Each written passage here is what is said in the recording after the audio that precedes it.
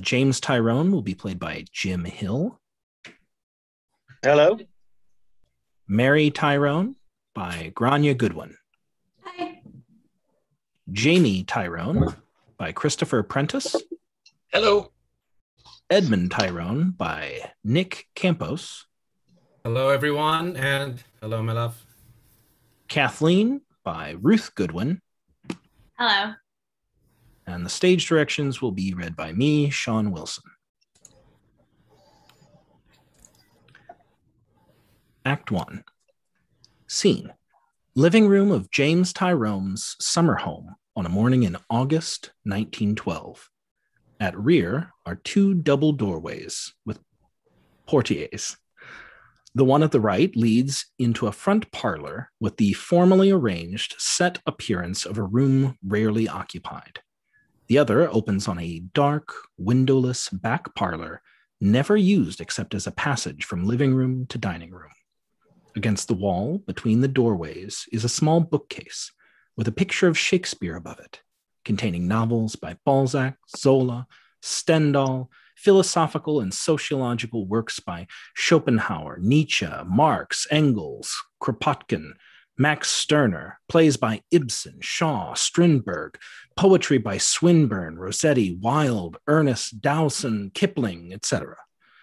In the right wall, rear, is a screen door leading out on the porch, which extends halfway around the house. Farther forward, a series of 3 windows looks over the front lawn to the harbor and the avenue that runs along the waterfront. A small wicker table and an ordinary oak desk are against the wall, flanking the windows.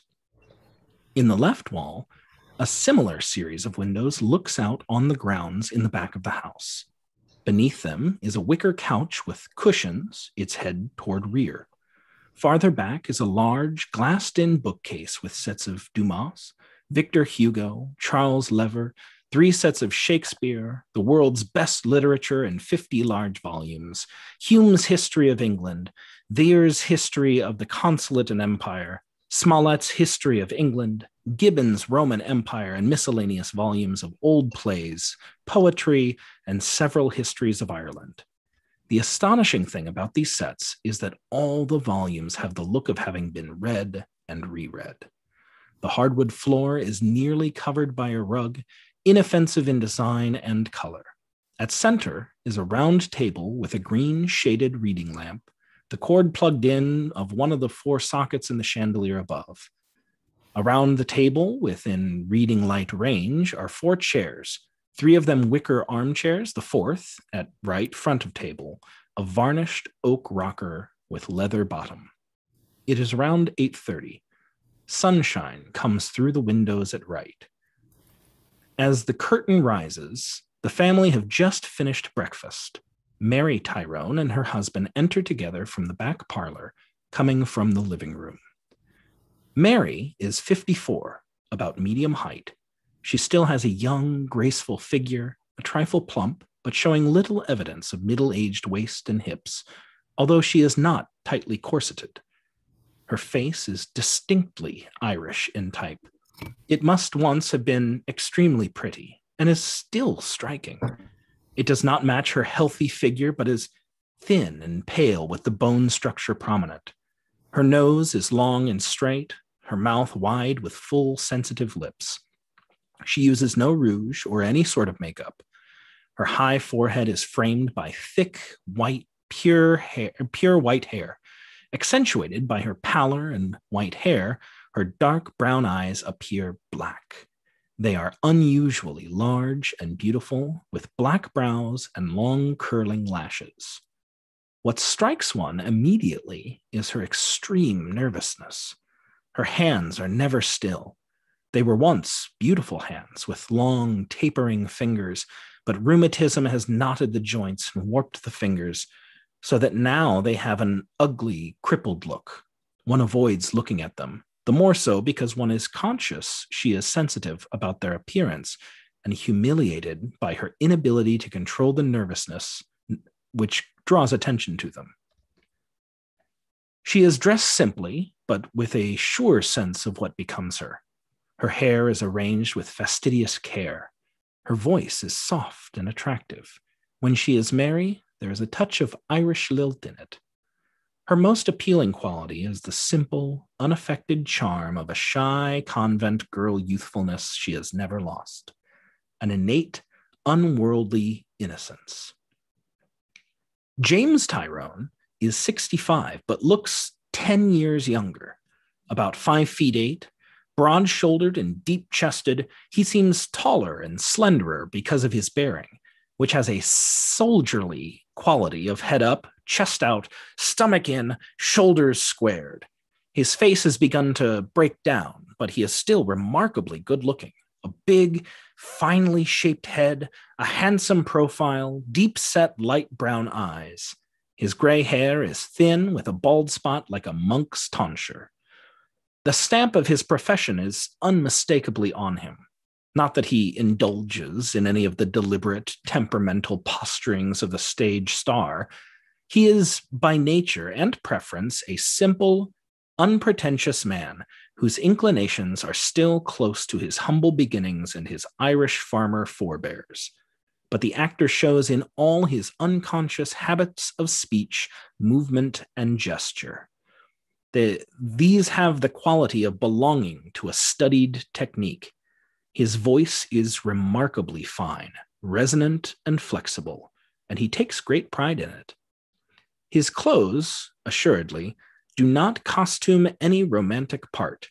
He wears a threadbare, ready-made gray sack suit and shineless black shoes, a collarless shirt with a thick white handkerchief knotted loosely around his throat. There is nothing picturesquely careless about this getup. It is commonplace shabby. He believes in wearing his clothes to the limit of usefulness, is dressed now for gardening, and doesn't give a damn how he looks. He has never been really sick a day in his life. He has no nerves. There is a lot of stolid, earthly peasant in him, mixed with streaks of sentimental melancholy and rare flashes of intuitive sensibility. Tyrone's arm is around his wife's waist as they appear from the back parlor. Entering the living room, he gives her a playful hug. You're a fine armful now, Mary, with those 20 pounds you've gained. Oh, I've gotten too fat, you mean, dear? I really ought to reduce. None of that, my lady. You're just right. We'll have no talk of reducing. Is that why you ate so little breakfast? So little? I thought I ate a lot. You didn't. Not as much as I'd like to see anyway. Oh, you expect everyone to eat an enormous breakfast, you do. No one else in the world could eat without dying of indigestion. I hope I'm not as big a glutton as that sounds. But thank God I've kept my appetite and I've the digestion of a young man of 20, if I am 65. You surely have, James. No one could deny that. She laughs and sits in the wicker armchair at right rear of table. He comes around in back of her and selects a cigar from a box on the table and cuts off the end with a little clipper. From the dining room, Jamie's and Edmund's voices are heard. Mary turns her head that way. Why did the boys stay in the dining room, I wonder? Cathleen must be waiting to clear the table. It's a secret confab they don't want me to hear, I suppose. I'll bet they're cooking up some new scheme to touch the old man. She is silent on this, keeping her head turned towards their voices. Her hands appear on the tabletop, moving restlessly. He lights his cigar and sits down in the rocker at right of table, which is his chair, and puffs contentedly. There's nothing like the first after-breakfast cigar. If it's a good one, and this new lot have the right mellow flavor. They're a great bargain, too. I got them dead cheap. It was McGuire put me onto them. I hope he didn't put you onto any new piece of property at the same time. His real estate bargains don't work out so well. Oh, I wouldn't say that, Mary. After all, he was the one who advised me to buy that place on Chestnut Street, and I made a quick turnover on it for a fine profit. Oh, I know. The famous one stroke of good luck. I'm sure McGuire never dreamed. Never mind, James. I know it's a waste of breath trying to convince you you're not a cunning real estate speculator. No, I've no such idea. But land is land, and it's safer than the stocks and bonds of Wall Street swindlers. But let's not argue about business this early in the morning. The boys' voices are again heard, and one of them has a fit of coughing. Mary listens worriedly. Her fingers play nervously on the tabletop. James, it's Edmund you should be scolding for not eating enough. He hardly touched anything except coffee. He needs to eat to keep up his strength. I keep telling him, but he says he simply has no appetite. Of course, there's nothing takes away your appetite like a bad summer cold. Yes, it's only natural, so don't let yourself get worried. Oh, I'm not. I know he'll be all right in a few days if he takes care of himself. But it does seem a shame he should have to be sick right now. Yes, it is bad luck. But you mustn't let it upset you, Mary. Remember, you've got to take care of yourself, too. I'm not upset. There's nothing to be upset about. What makes you think I'm upset? Why, nothing, except you've seemed a bit high-strung the past few days. I have? Oh, nonsense, dear. It's your imagination. You really must not watch me all the time, James. I mean, it makes me self-conscious. Now, Mary, that's your imagination. If I've watched you, it was to admire how fat and beautiful you looked. I can't tell you the deep happiness it gives me, darling, to see you as you've been since you came back to us, your dear old self again. So keep up the good work, Mary. I will, dear. Thank heavens the fog is gone. I do feel out of sorts this morning. I wasn't able to get much sleep with that awful foghorn going all night long. Yes, it's like having a sick whale in the backyard. It kept me awake too. Did it? You had a strange way of showing your restlessness. You were snoring so hard I couldn't tell you which was a foghorn. 10 foghorns couldn't disturb you. You haven't a nerve in you. You never had. Nonsense. You always exaggerate about my snoring. I couldn't. If you could only hear yourself once. A burst of laughter comes from the dining room. She turns to her, smiling. What's the joke, I wonder? It's on me, I'll bet that much. It's always on the old man. Yes, it's terrible the way we all pick on you, isn't it? You're so abused. Well, no matter what the joke is about, it's a relief to hear Edmund laugh. He's been so down in the mouth lately. Some joke of Jamie's, I'll wager. He's forever making sneering fun of somebody, that one. Oh, don't start in on poor Jamie, dear. He'll turn out all right in the end. You wait and see. He'd better start soon then. He's nearly 34. Good heavens, are they going to stay in the dining room all day? Jamie, Edmund, come in the living room and give Cathleen a chance to clear the table. We're coming, Mama! No, you'd find excuses for him no matter what he did. Shh. Their sons, James Jr. and Edmund, enter together from the back parlor. They are both grinning, still chuckling over what had caused their laughter. And as they come forward, they glance at their father, and their grin grows broader. Jamie, the elder, is 33. He has his father's broad-shouldered, deep-chested physique, is an inch taller and weighs less, but appears shorter and stouter because he lacks Tyrone's bearing and graceful carriage. He also lacks his father's vitality. The signs of premature disintegration are on him. His face is still good-looking, despite marks of dissipation, but it has never been handsome like Tyrone's, although Jamie resembles him rather than his mother. He has fine brown eyes, their color midway between his father's lighter and his mother's darker ones. His hair is thinning, and already there is indication of a bald spot like Tyrone's. His nose is unlike that of any other member of the family, pronouncedly aquiline. Combined with his habitual expression of cynicism, it gives his countenance a Mephistophelian cast. But on the rare occasions when he smiles without sneering, his personality possesses the remnant of a humorous, romantic, irresponsible Irish charm, that of the beguiling ne'er-do-well, with a strain of the sentimentally poetic, attractive to women and popular with men. He is dressed in an old sack suit, not as shabby as Tyrone's, and wears a collar and tie. His fair skin is sunburned, a reddish, freckled tan. Edmund is 10 years younger than his brother, a couple of inches taller, thin, and wiry. Where Jamie takes after his father with little resemblance to his mother, Edmund looks like both his parents, but is more like the mother. Her big, dark eyes are the dominant feature in his long, narrow Irish face. His mouth has the same quality of hypersensitiveness hers possesses. His high forehead and hers accentuated with dark brown hair, sun-bleached to red at the ends, brushed straight back from it. But his nose is his father's, and his face in profile recalls Tyrone's. Edmund's hands are noticeably like his mother's, with the same exceptionally long fingers. They even have, to a minor degree, the same nervousness.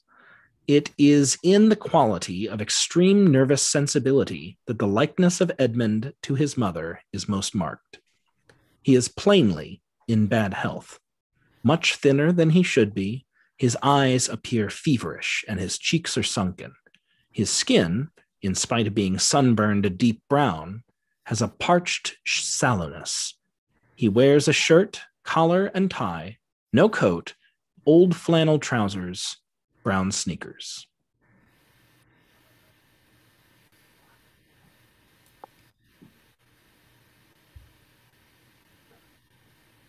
I've been teasing your father about his snoring. I'll leave it to the boy, James. They must have heard you. No, not you, Jamie. I could hear you down the hall almost as bad as your father. You're like him. As soon as your head touches the pillow, you're off, and 10 foghorns couldn't wake you. Why are you staring, Jamie? Is my hair coming down? It's hard for me to do it up properly now. My eyes are getting so bad, and I can never find my glasses. Your hair's all right, Mama. I was only thinking how well you look. Just what I've been telling her, Jamie. She's so fat and sassy, there'll soon be no holding her. Yes, you certainly look grand, Mama. And I'll back you up on Papa's snoring. Gosh, what a racket. I heard him too. The more I know his trumpet. If it takes my snoring to make you remember Shakespeare instead of the dope sheet on the ponies, I hope I'll keep on with it. Oh, now, James, you mustn't be so touchy.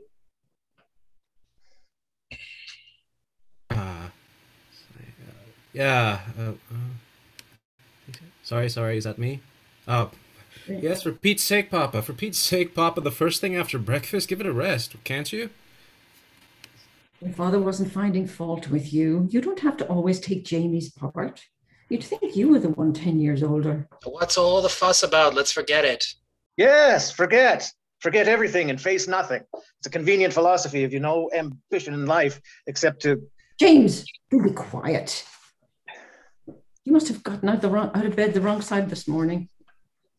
What were you two grinning about like Cheshire cats when you came in? What was the joke? Yes, let us in on it. I told... Don't look at me, it's the kid's story. I meant to tell you last night, Papa, and forgot it. Yesterday when I went for a walk, I dropped in at the inn. Oh, you shouldn't drink now, Edmund. And who do you think I met there with a beautiful bun on but Shaughnessy, the tenant on that farm of yours? A dreadful man. But he is funny.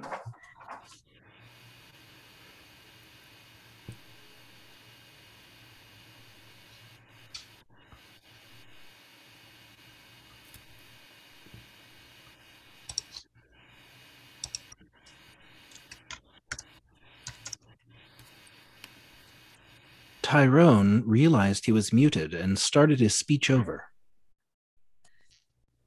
I don't know why that ended muting me. Sorry. He's not so funny when you're his landlord. He's a wily shanty Mick, that one. He could hide behind a corkscrew. What's he complaining about now, Edmund? For I'm damn sure he's complaining. I suppose he wants his rent lowered. I let him have the place for almost nothing just to keep someone in it. And he never pays that till I threatened to evict him. No, he didn't beef about anything. He was so pleased with life, he even bought a drink, and that's practically unheard of. He was delighted because he'd had a fight with your friend Harker, the Standard Oil millionaire, and won a glorious victory. Oh, Lord, James, you really have to do something. Bad luck to Shaughnessy anyway.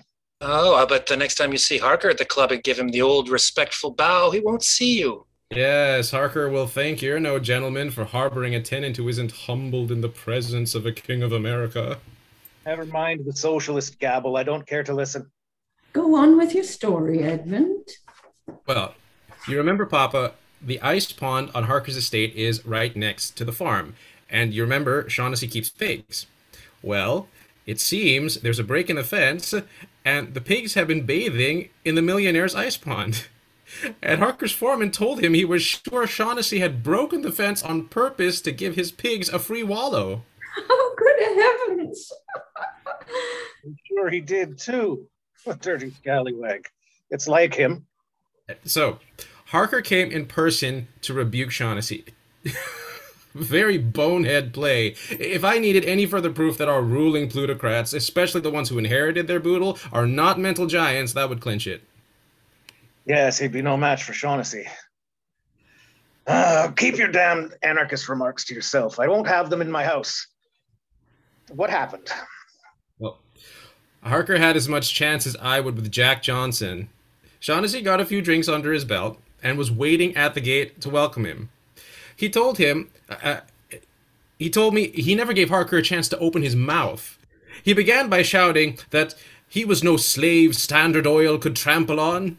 He was a king of Ireland if he had his rights, and scum was scum to him, no matter how much money it had stolen from the poor. Oh, Lord. Then he accused Harker of making his foreman break down the fence to entice the pigs into the ice pond in order to destroy them. The poor pigs, Shaughnessy yelled, had caught their death of cold. Many of them were dying of pneumonia, and several others had been taken down with cholera from drinking the poisoned water. He told Harker he was hiring a lawyer to sue him for damages, and he wound up by saying that he had to put up with poison ivy, ticks, potato bugs, snakes, and skunks on this farm, but he was an honest man who drew the line somewhere, and he'd be damned if he'd stand for a Standard Oil thief trespassing. So would Harker kindly remove his dirty feet from the premises before he sicked the dogs on him? And Harker did. What a terrible tongue that man has. Damned old scoundrel. My God, you can't beat him.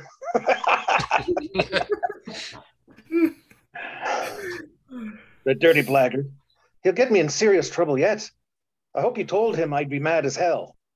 Oh, I told him you'd be tickled to death over the great Irish victory, and so you are. Stop faking, Papa. Well, I'm not tickled to death. Oh, you are too, James. You're simply delighted. No, Mary, a joke is a joke, but... I told Shaughnessy he should have reminded Harker that a Standard Oil millionaire ought to welcome the flavor of hog in his ice water as an appropriate touch. The devil you did. Keep your damn socialist anarchist sentiments out of my affairs. Shaughnessy almost wept because he hadn't thought of that one, but he said he'd include it in a letter he's writing to Harker along with a few other insults he'd overlooked. What are you laughing at? There's nothing funny. Fine son you are to help that blackguard get me into a lawsuit. Now, James, don't lose your temper. And you're worse than he is, encouraging him. I suppose you're regretting you weren't there to prompt Shaughnessy with a few nastier insults. You have a fine talent for that, if for nothing else. James, there's no reason to scold Jamie. For God's sake, Papa, if you're starting that stuff again, I'll beat it. I left my book upstairs anyway. God, Papa, I should think you'd get sick of hearing yourself. You mustn't mind Edmund, James. Remember, he isn't well.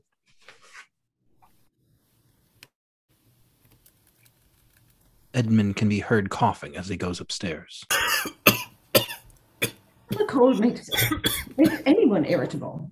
It's not just a cold he's got. The kid is damn sick. Why do you say that?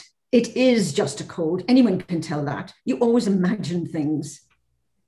All Jamie meant was Edmund might have a touch of something else too, which makes his cold worse. Sure, Mama, that's all I meant. Dr. Hardy thinks it might be a bit of malarial fever he caught when he was in the tropics. If it is, quinine will soon cure it. Dr. Harding. I wouldn't believe a word he said if he swore on a stack of Bibles. I know what doctors are. They're all alike. Anything, they don't care what, to keep you coming to them. What is it? What are you looking at? Is it my hair? There's nothing wrong with your hair. The healthier and fatter you get, the vainer you become. You'll soon spend half the day primping before the mirror. I really should have new glasses. My eyes are so bad now.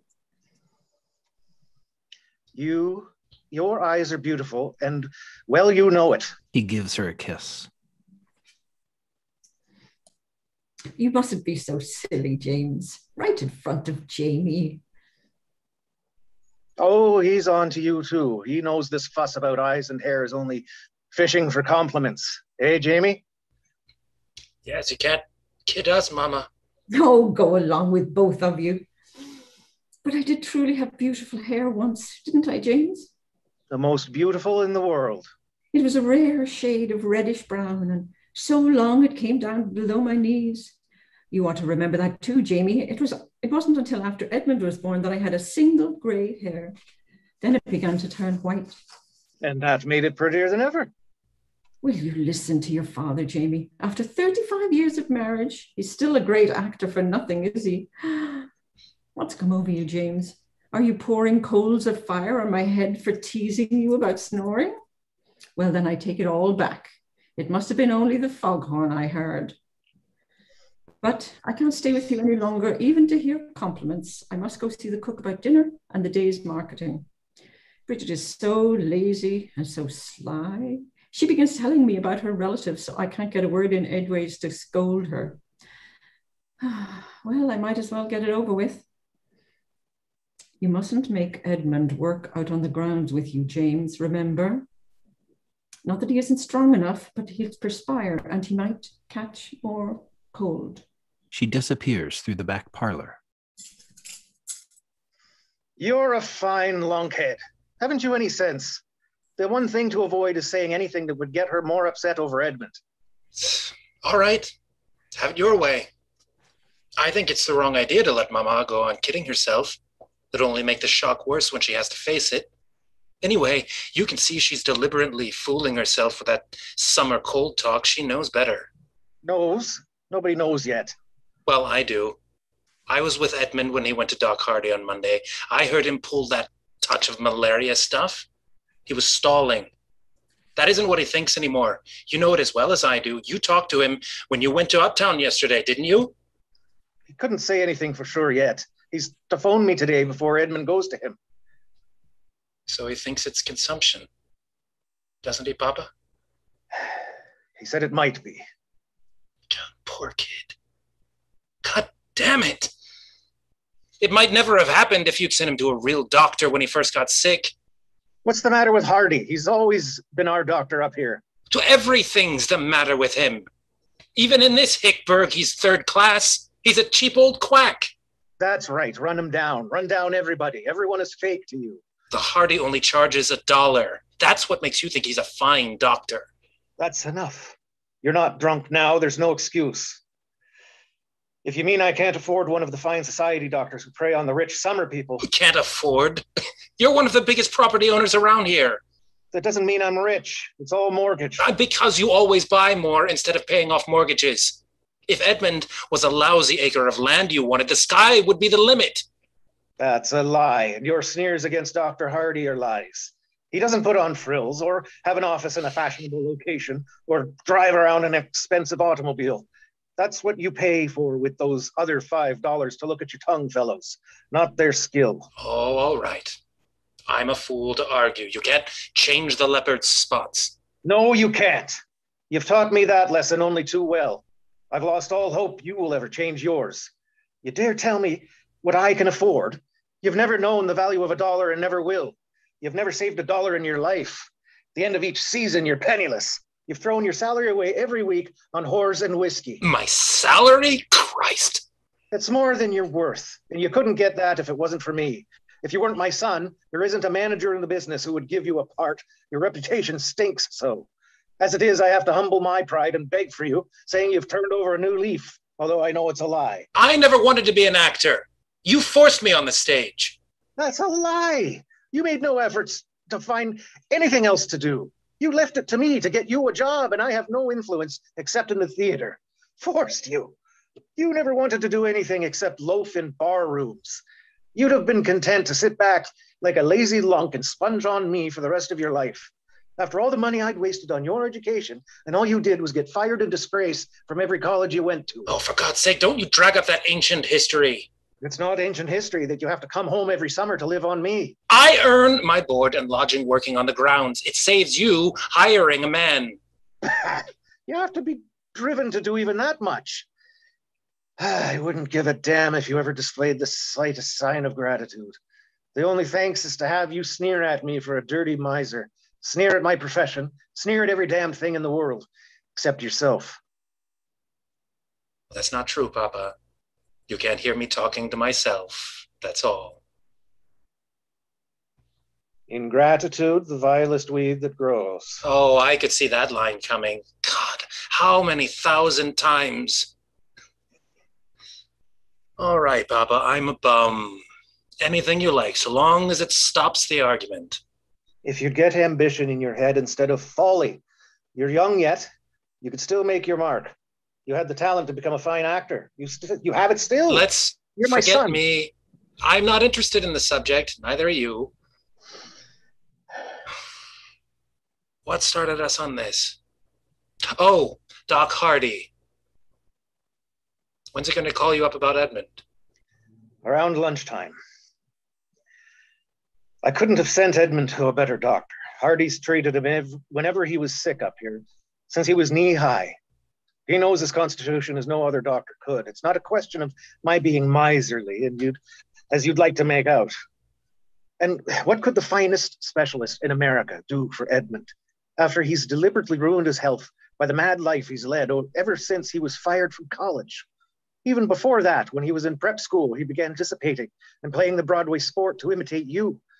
But when he's never had your constitution to stand it, you're a healthy hulk like me. Or you were at his age, but he's always been a bundle of nerves like his mother.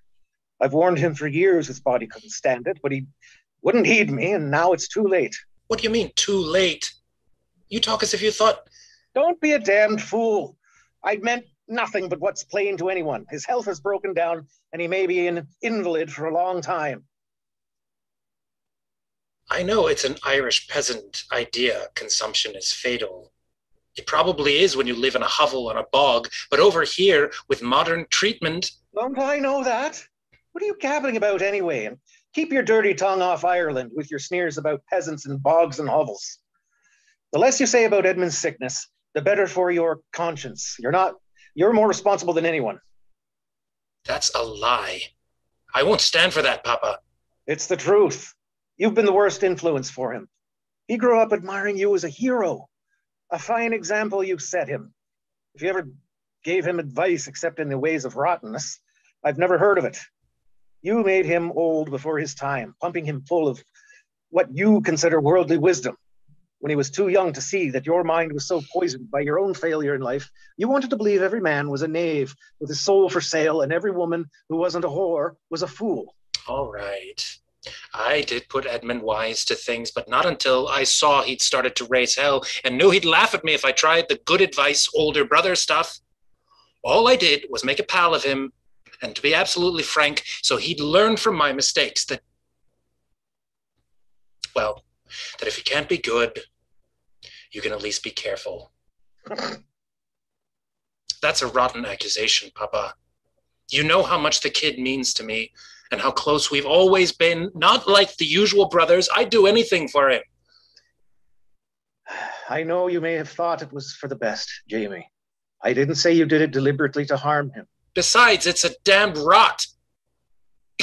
I'd like to see anyone influence Edmund more than he wants to be. His quietness fools people into thinking that they can do what they like with him, but he's stubborn as hell inside. And what he does is what he wants to do, and to hell with anyone else. What did I do with all the crazy stunts he's pulled in the last few years, working his way all over the map as a sailor and all that stuff? I thought that was a damn fool idea, and I told him so. You can't imagine me getting fun out of being on the beach in South America or living in filthy dives, drinking rot gut, can you? No thanks. I'll stick to Broadway and a room with a bath and the bars that serve bonded bourbon. You and Broadway, it made you what you are. Whatever Edmund's done, he's had the guts to go off on his own, where he couldn't come whining to me the minute he was broke. He's always come home broke finally, hasn't he? And what did his going away get him? Look at him now. Christ. That's a lousy thing to say. I don't mean that. He's been doing well on the paper. I was hoping he'd found the work he wants to do at last. A Hicktown rag? Whatever bull they hand you. They tell me he's a pretty bum reporter, and if he weren't your son, oh no, that's not true. They're glad to have him, but it's the special stuff that gets him by. Some of the poems and parodies he's written are damn good. Not that they'd ever get him anywhere in the big time, but he certainly made a damn good start. Yes, he's made a start. You used to talk about wanting to become a newspaper man, but you were never willing to start at the bottom. You expected... Oh, for Christ's sake, Papa, can't you lay off me? It's damnable luck. Edmund should be sick right now. It couldn't have come at a worse time for him. Or for your mother. It's damnable she should have this to upset her just when she needs peace and freedom from worry. She's been so well in the 2 months since she came home. It's been heaven to me. This home has been a home again, but I needn't tell you, Jamie. I felt the same way, Papa. Yes, this time you can see how strong and sure of herself she is.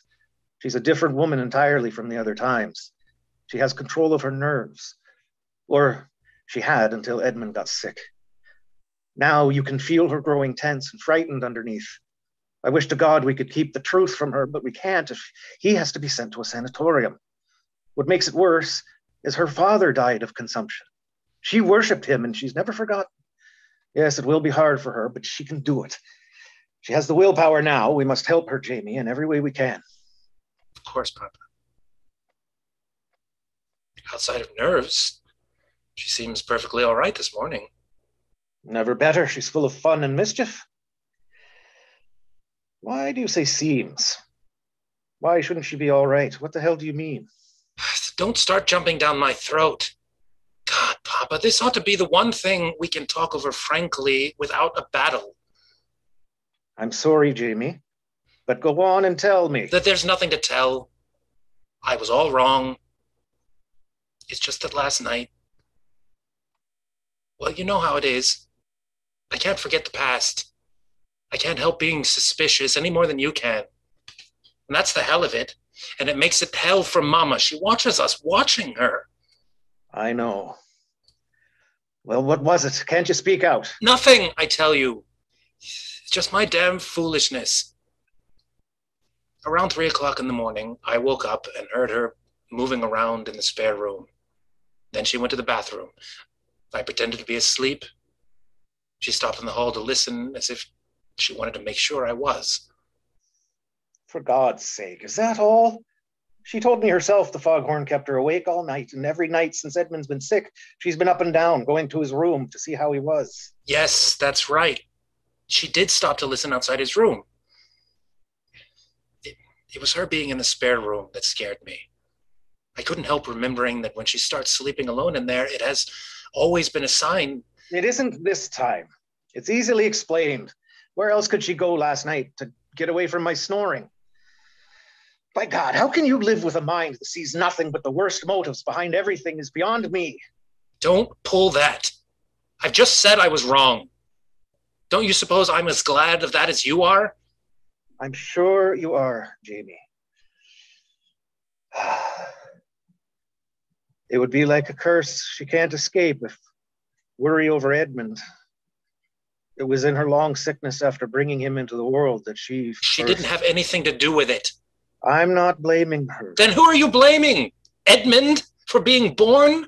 You damned fool. No one was to blame. The bastard of a doctor was.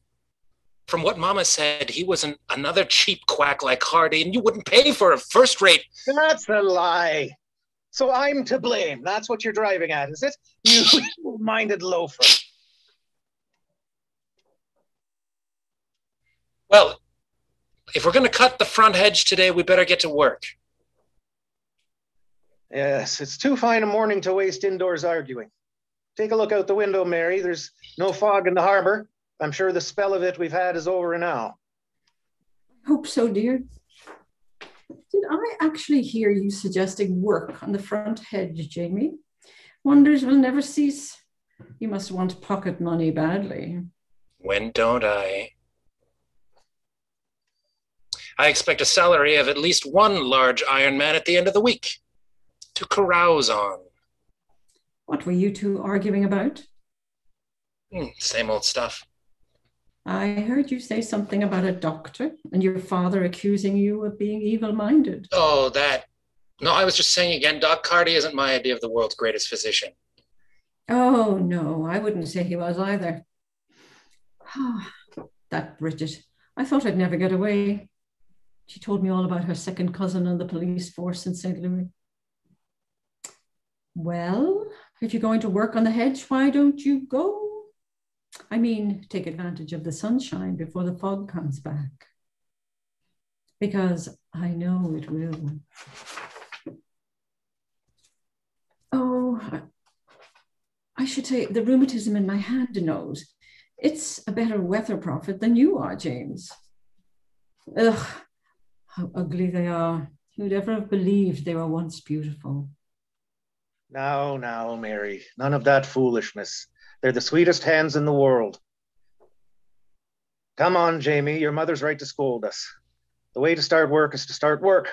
The hot sun will sweat some of that booze fat off your middle.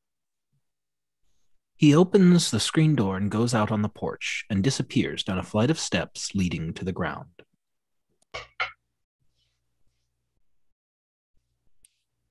We're all so proud of you, Mama. So darned happy. But you've still got to be careful. You mustn't worry so much about Edmund. He'll be all right. Of course he'll be all right. But I don't know what you mean, warning me to be careful. All right, Mama. I'm sorry I spoke. He goes out on the porch. She waits rigidly until he disappears down the steps. Then she sinks down in the chair he had occupied, her face betraying a frightened, furtive desperation, her hands roving over the tabletop, aimlessly moving objects around. She hears Edmund descending the stairs in the front hall. As he nears the bottom, he has a fit of coughing. She springs to her feet, as if she wanted to run away from the sound, and goes quickly to the windows at right. She is looking out, apparently calm, as he enters from the front parlor, a book in one hand. She turns to him, her lips set in a welcoming, motherly smile. Here you are. I was just going upstairs to look for you. I waited until they went out. I don't want to get mixed up in any arguments. I feel too rotten. Oh, I'm sure you don't feel half as badly as you make out. You're such a baby. You like to get us worried, so we'll all fuss over you. I'm only teasing, dear. I know how miserably uncomfortable you must be. But you feel better today, don't you? All the same, you've grown much too thin. You need to rest all you can. Sit down and I'll make you comfortable. There. How's that? Grand. Thanks, Mama. All you need is your mother to nurse you. Big as you are, you're still the baby of the family to me, you know. Never mind me. You take care of yourself. That's all that counts. But I am, dear. Oh, heavens, you see how fat I've grown? I'll have to have all my dresses let out. They started clipping the hedge.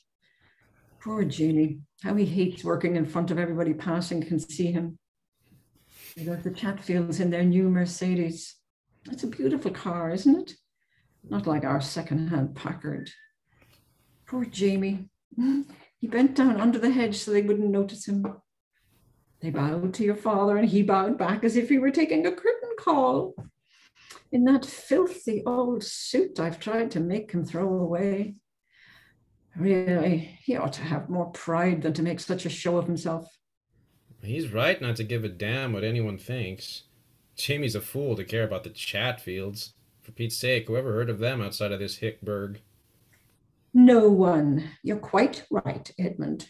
Big frogs, small puddle. It is stupid of Jamie. Still, the Chatfields and people like them stand for something. I mean, they have decent, presentable homes they don't have to be ashamed of. They have friends who entertain them and whom they entertain. They're not cut off from everyone. Not that I want anything to do with them. I've always hated this town and everyone in it. You know that. I never wanted to live here in the first place, but your father liked it and insisted on building this house, and I've had to come here every summer. Well, it's better than spending the summer in a New York hotel, isn't it? And this town's not so bad. I like it well enough. I suppose because it's the only home we've had. I've never felt it was my home. It was wrong from the start. Everything was done in the cheapest way. Your father would never spend money to make it right. It's just as well we haven't any friends here. I'd be ashamed to have them step in the door. But he never wanted family friends. He hates calling on people or receiving them.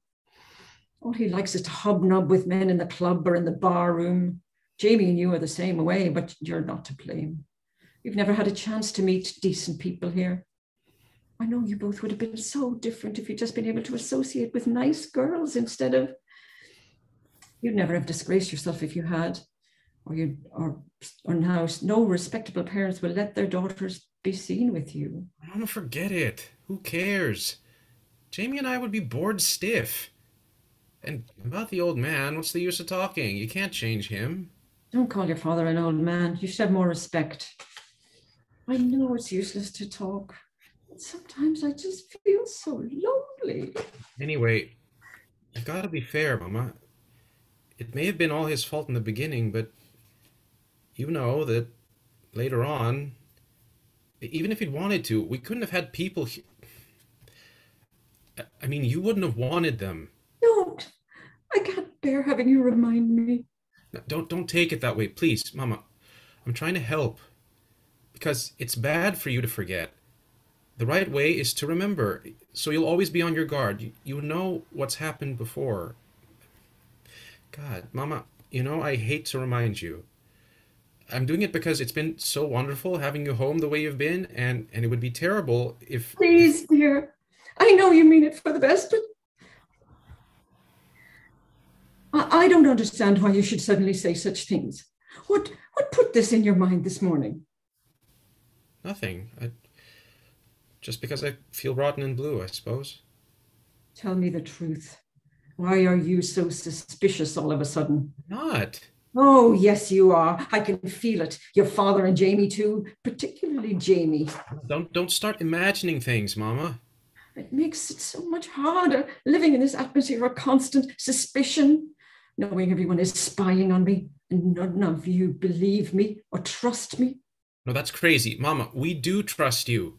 If there was only some place I could go to get away for a day or even for an afternoon, some woman friend I could talk to, not about anything serious, simply laugh and gossip and forget for a while.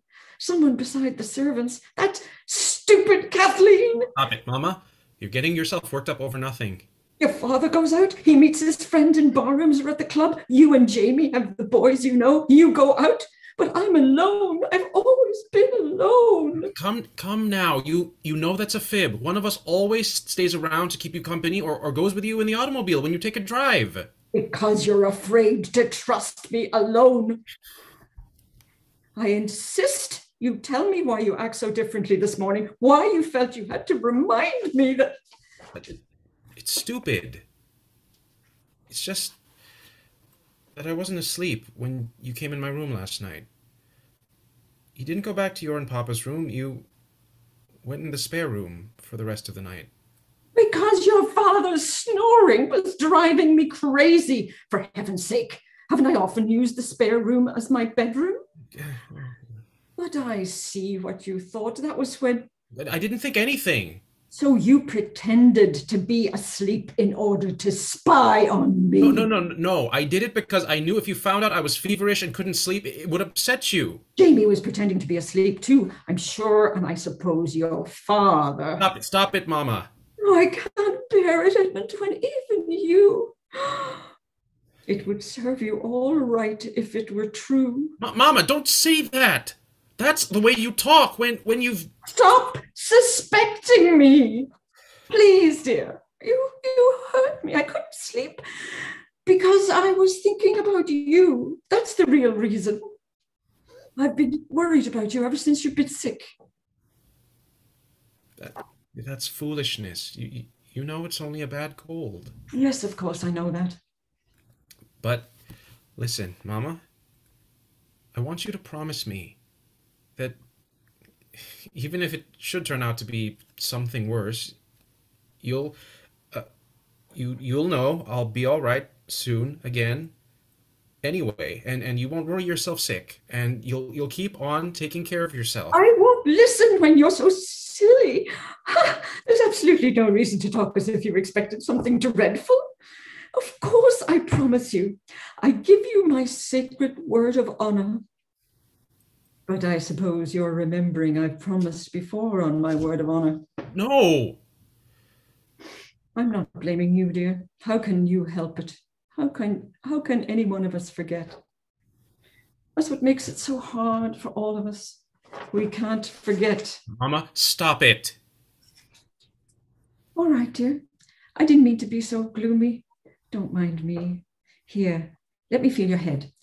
Why? It's nice and cool. You certainly haven't any fever now. Get me. It's you, Mama. But I'm quite all right, dear.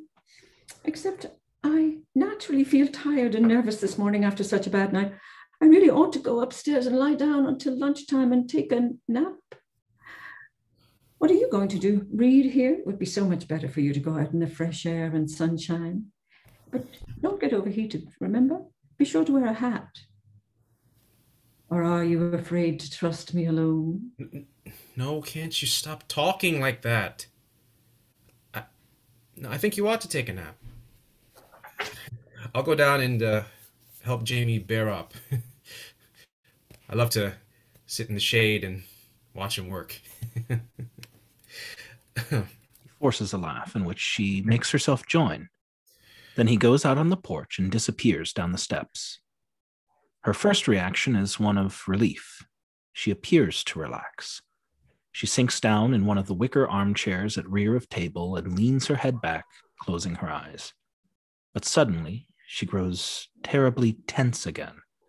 Her eyes open and she strains forward, seized by a fit of nervous panic. She begins a desperate battle with herself.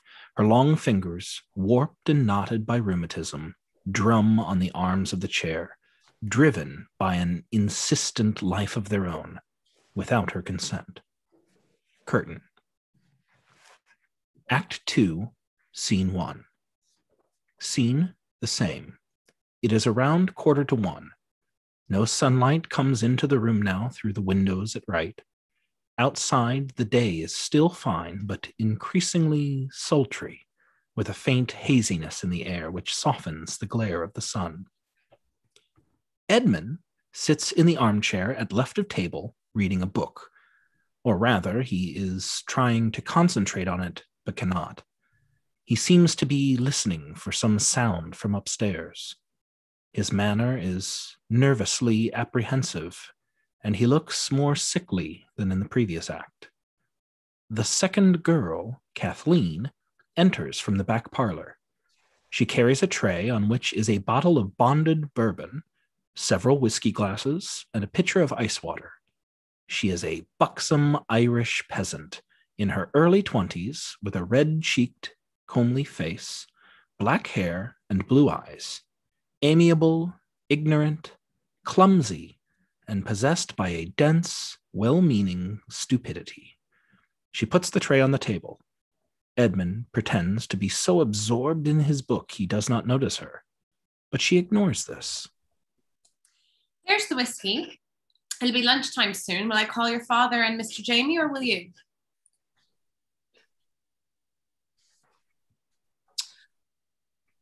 can't hear you. Cathleen, you do it. It's a wonder your father wouldn't look at his watch once in a while. He's a devil for making the meals late. And then Bridget curses me as if I were to blame. But he's a grand, handsome man, as he is old. You'll never see the day you're as good looking as him, nor Mr. Jamie neither. I'll wager Mr. Jamie wouldn't miss the time to stop work and have a drop of whiskey if he had a watch to his name. You win that one. And here's another I'd win. That you're making me call them so that you can sneak a drink before they come. Well, I hadn't thought of that. Oh, no, not you. Butter wouldn't melt in your mouth, I suppose. But now you suggest it. Oh, I'd never suggest a man or woman touch drink, Mr. Edmund. Sure, didn't it kill an uncle of mine back in the old country? Still, a drop now and then is no harm when you're in low spirits or have a bad cold. Thanks for handing me a good excuse. You'd better call my mother, too. What for? She's always on time without me calling. God bless her. She has some consideration for the help. She's been taking a nap. She wasn't asleep when I finished my work upstairs a while back. She was lying down in the spare room with her eyes wide open. She had a terrible headache, she said. Oh, well, then just call my father. No wonder my feet kill me each night. I won't walk out in this heat and get sunstroke. I'll call from the porch. She goes out on the side porch, letting the screen door slam behind her, and disappears on her way to the front porch. A moment later, she is heard shouting. Mr. Tyrone, Mr. Jamie, it's time. God, what a wench. He grabs a bottle and pours a drink, adds ice water and drinks. As he does so, he hears someone coming in the front door. He puts the glass hastily on the tray and sits down again, opening his book. Jamie comes in from the front parlor, his coat over his arm. He has taken off collar and tie and carries them in his hand. He is wiping sweat from his forehead with a handkerchief. Edmund looks up as if his reading was interrupted. Jamie takes one look at the bottle and glasses and smiles cynically. Sneaking one, eh? Cut out the bluff, kid. You're a rottener actor than I am. Yes, I grabbed one while the glory was good. That's better. Why kid me? We're pals, aren't we? I wasn't sure it was you coming. I made the old man look at his watch. I was halfway up the walk when Cathleen burst into song. A wild Irish lark. She ought to be a train announcer. That's what drove me to drink. Hey, why don't you sneak one while you've got a chance? I was thinking of that little thing. The old man was talking to old Captain Turner. Yep, he's still at it. Now, to cover up. From his eagle eye, he memorizes the level in the bottle after every drink. He measures 2 drinks of water and pours them in the whiskey bottle and shakes it up. There. That fixes it. He pours water in the glass and sets it on the table by Edmund. And here's the water you've been drinking. Fine. You don't think that's going to fool him, do you? Maybe not, but I can't prove it. I hope he doesn't forget lunch, listening to himself talk. I'm hungry. That's what I hate about working down in front. He puts on an act for every damn fool that comes along. You're lucky to be hungry. The way I feel, I don't care if I ever eat again. Listen, kid, you know me. I've never lectured you, but Dr. Hardy was right when he told you to cut out the red eye. Oh, I'm going to. After he hands me the bad news this afternoon. A few before then won't make any difference. I'm glad you've got your mind prepared for bad news. Won't be such a jolt. I mean, it's a cinch you're really sick. It would be wrong dope to kid yourself. Well, I'm not. I know how rotten I feel. The fever and chills I get at night are no joke. I think Dr. Hardy's last guess was right. Must be damned malaria come back on me. Maybe. But don't be too sure. Why? What do you think it is? How would I know? I'm not Doc. Where's Mama? Upstairs. When did she go up? Oh, about the time I came down to the hedge, I guess. She said she was going to take a nap. You didn't tell me. Why should I? What about it? She was tired out. She didn't get much sleep last night. I know she didn't. The damned foghorn kept me awake, too. She's been upstairs all morning alone? You haven't seen her? No, I've been reading here. I wanted to give her a chance to sleep. Will she be coming down to lunch? Of course. No. No, of course about it. She might not want any lunch. Or she might start having more of her meals alone upstairs. That's happened, hasn't it? Cut it out, Jamie. Can't you think of anything but... You're all wrong to suspect anything. Kathleen saw her not long ago. Mama didn't tell her she wouldn't come down to lunch. And she wasn't taking a nap. Not right then, but she was lying down, Kathleen said. In the spare room? Yes, for Pete's sake, what of it? You damn fool! Why did you let her leave her alone so long? Why didn't you stick around? She accused me and you and Papa of spying on her all the time and not trusting her. She made me feel ashamed. I know how rotten it must be for her, and she promised on her sacred word of honor. You ought to know that doesn't mean anything. It does this time. That's what we thought the other times. Listen, kid. I know you think I'm a cynical bastard, but remember, I've seen a lot more of this game than you have. You never knew what was really wrong until you were in prep school. Papa and I kept it from you. But I was wise 10 years or more before we had to tell you. I know the game backwards, and I've been thinking all morning of the way she acted last night when she thought we were asleep. I haven't been able to think of anything else, and now you tell me that she got you to leave her alone upstairs all morning? She didn't. You're crazy. All right, kid. Don't start a battle with me. I hope as much as you do I'm crazy. Been as happy as hell because I'd really begun to believe that this time she's coming downstairs. You win on that. I guess I'm a damn suspicious louse. Damn, I wish I'd grabbed another drink. Yeah, me too. He coughs nervously, and this brings on a real fit of coughing. Jamie glances at him with worried pity. Mary enters from the front parlor. At first, one notices no change except that she appears to be less nervous, to be more as she was when we first saw her after breakfast. But then one becomes aware that her eyes are brighter, and there is a peculiar detachment in her voice and manner, as if she was a little withdrawn from her words and actions. You mustn't cough like that. It's bad for your throat. You don't want to get a sore throat on top of your cold. She kisses him.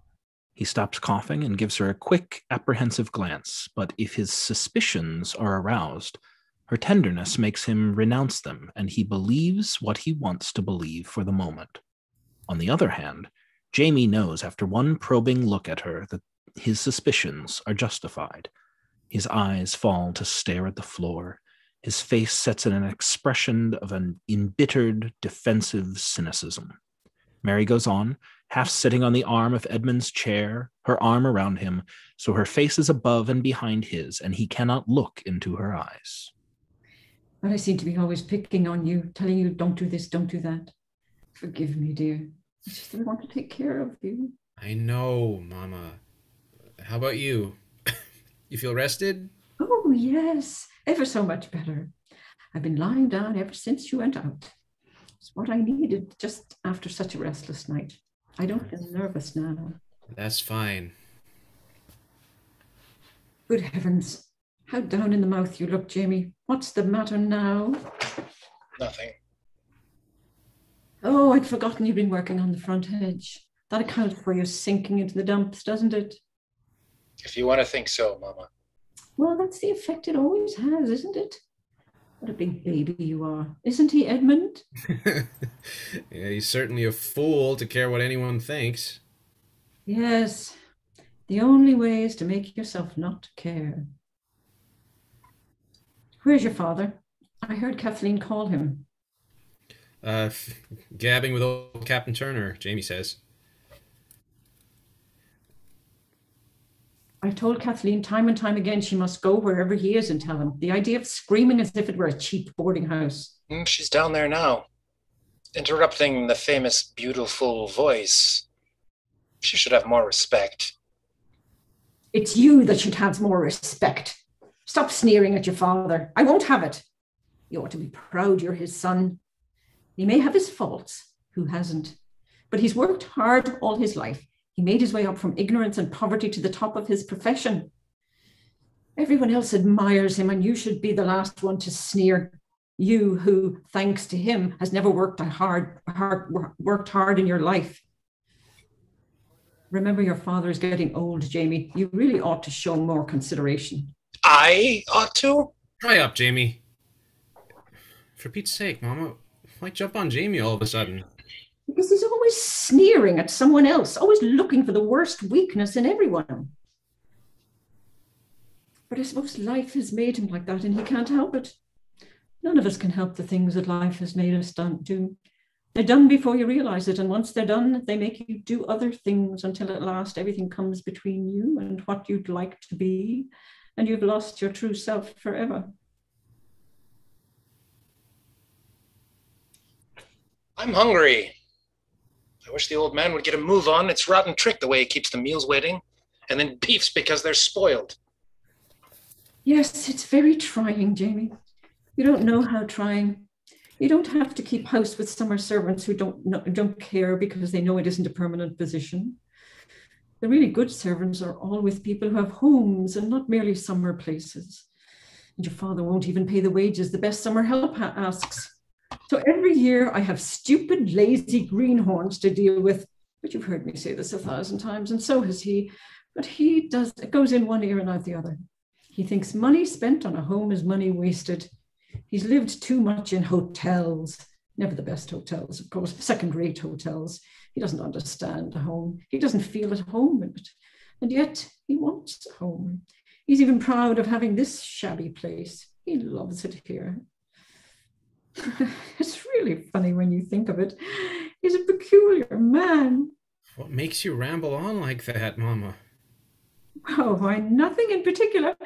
It is foolish. Cathleen enters from the back parlor.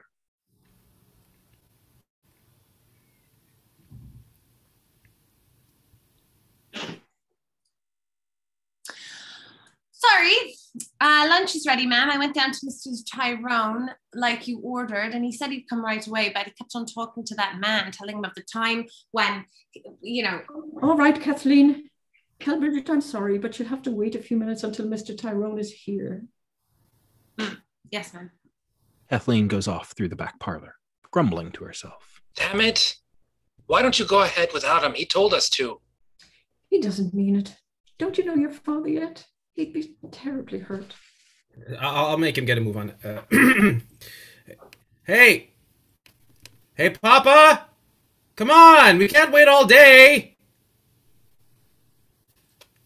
Why do you stare like that?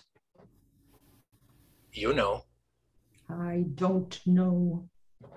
Oh, for God's sake. Do you think you can fool me, Mama? I'm not blind. I don't know what you're talking about. No. Take a look at your eyes in the mirror. I got Papa moving. He'll be here in a minute. What's happened? What's the matter, Mama? Your brother ought to be ashamed of himself. He's been insinuating I don't know what. God damn you. Stop this at once. Do you hear me? How dare you use such language before me? It's wrong to blame your brother. He can't help being what the past has made him, any more than your father can, or you, or I. He's a liar. It's a lie, isn't it, Mama? What is a lie? What are you... Now you're talking in riddles, Jamie. Edmund, don't. Oh, there's your father coming up the steps now. I must tell Bridget.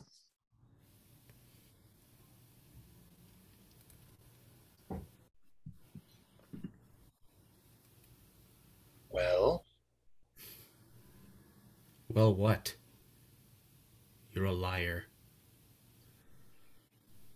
The screen door on the front porch is heard closing.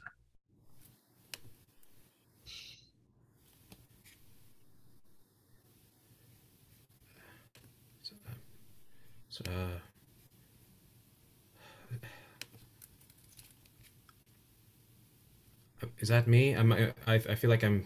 This has a gap in it too. Sorry. Whose line is it? Yours. Here's Papa. I hope he loosens up with that old bottle. Tyrone comes in through the front parlor. He's putting on his coat. Sorry I'm late. Captain Turner stopped to talk, and once he starts gabbing, you can't get away from him. You mean once he starts listening? It's all right. The level in the bottle hasn't changed.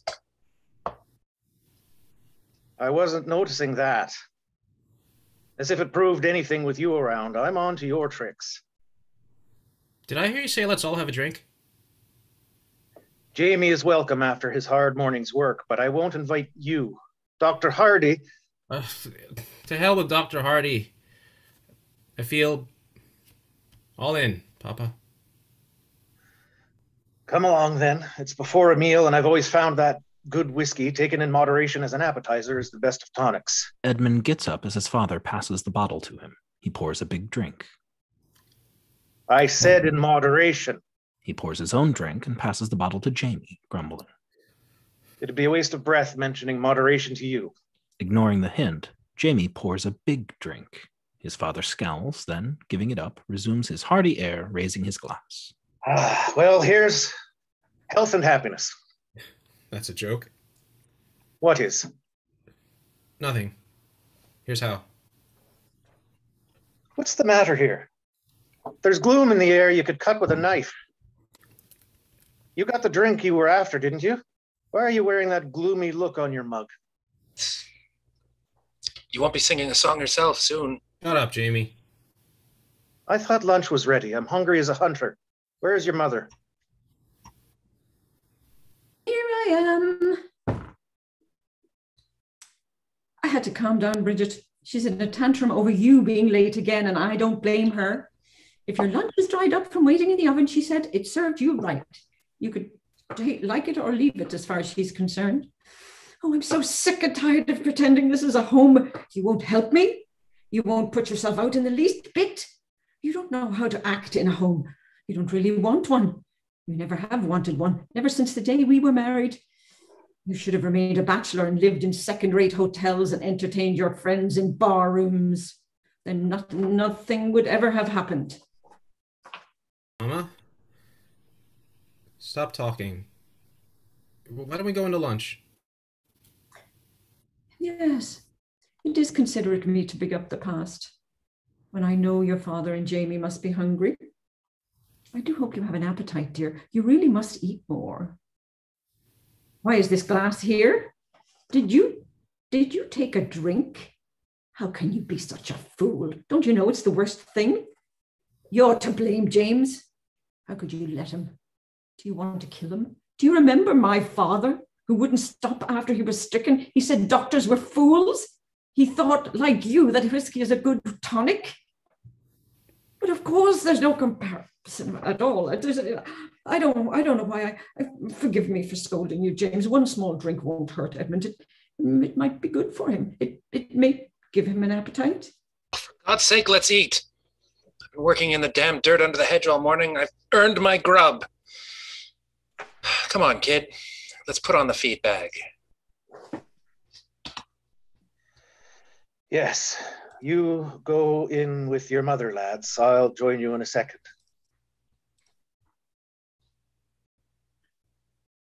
Why do you look at me like that? Is my hair coming down? I was so worn out from last night. I thought I'd better lie down this morning. I drowsed off and had a nice, refreshing nap. And I'm sure I fixed my hair again when I woke up. Although, as usual, I couldn't find my glasses. Please stop staring. One would think that you were accusing me. Oh, James, you don't understand. I understand that I've been a goddamned fool to believe in you. I don't know what you mean by believing in me. All I felt was distrust and spying and suspicion. Why are you having another drink? You never have more than one before lunch. I know what to expect. You'll be drunk tonight. Then it won't be the first time, will it? Or the 1000th. Oh, James, please. You don't understand. I'm so worried about Edmund. I'm so afraid I don't want to listen to your excuses, Mary. Excuses? You mean... Oh, you can't believe that of me. You mustn't believe that, James. Shall we go into lunch together, dear? I don't want anything, but I know you're hungry. James, I tried so hard. Please believe me. I suppose you did, Mary. For the love of God, why couldn't you have the strength to keep on?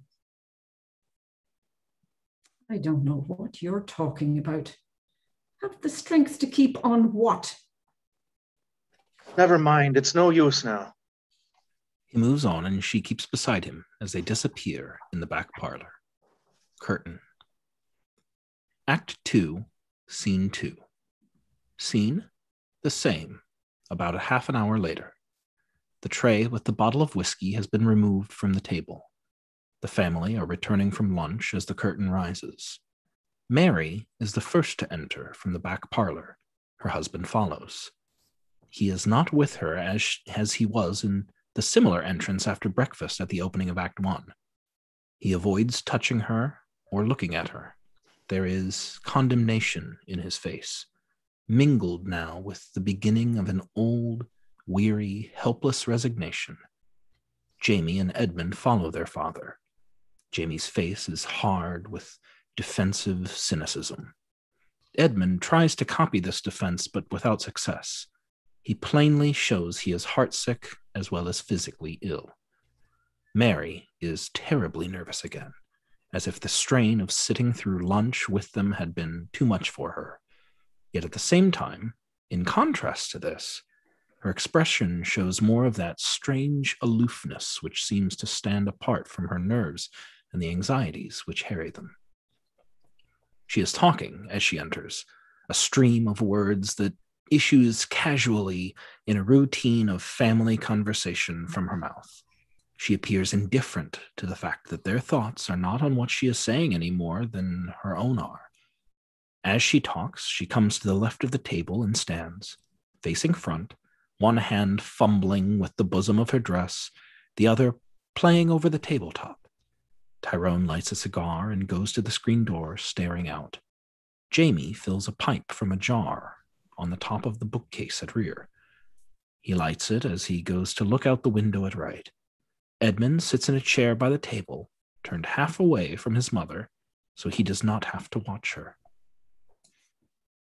There's no use finding fault with Bridget. She doesn't listen. I can't threaten her. She'd threaten to leave. And she does do her best at times. It's too bad they seem the way you're sure to be late, James. Well, there's this consolation. It's difficult to tell from her cooking whether she's doing her best or her worst. Never mind. The summer will soon be over, thank goodness. Your season will be open again. We'll go back to second-rate hotels and trains. I hate them too, but at least I don't expect them to be like a home where there's no housekeeping to worry about. It's unreasonable to expect Bridget or Cathleen to act as if this were a home. They know it isn't as well as we know it. I've never has been, and never will be. No, it never can be now. But it was once, before you. Before I what? No, whatever you mean, it isn't true, dear. It was never a home. You've always preferred the club or a bar room. And for me, it's always been as lonely as a dirty room in a one-night stand hotel. It's a real home. One is never lonely. You forget, I know from experience, what a home is like. I gave one up to marry you, my father's home. I'm worried about you, Edmund. You hardly touch a thing at lunch. That's no way to take care of yourself. It's all right for me not to have an appetite. I've been growing too fat, but you must eat. Promise me you will, dear, for my sake. Yes, Mama. That's a good boy. There's another pause of dead silence. Then the telephone in the front hall rings, and all of them stiffen startedly. I'll answer. McGuire said he'd call me. McGuire. He must have another piece of property on his list that no one else would think of buying except father. Oh, it doesn't matter anymore, but it's always the same to me. Your father could afford to keep on buying property, but never to give me a home. Hello?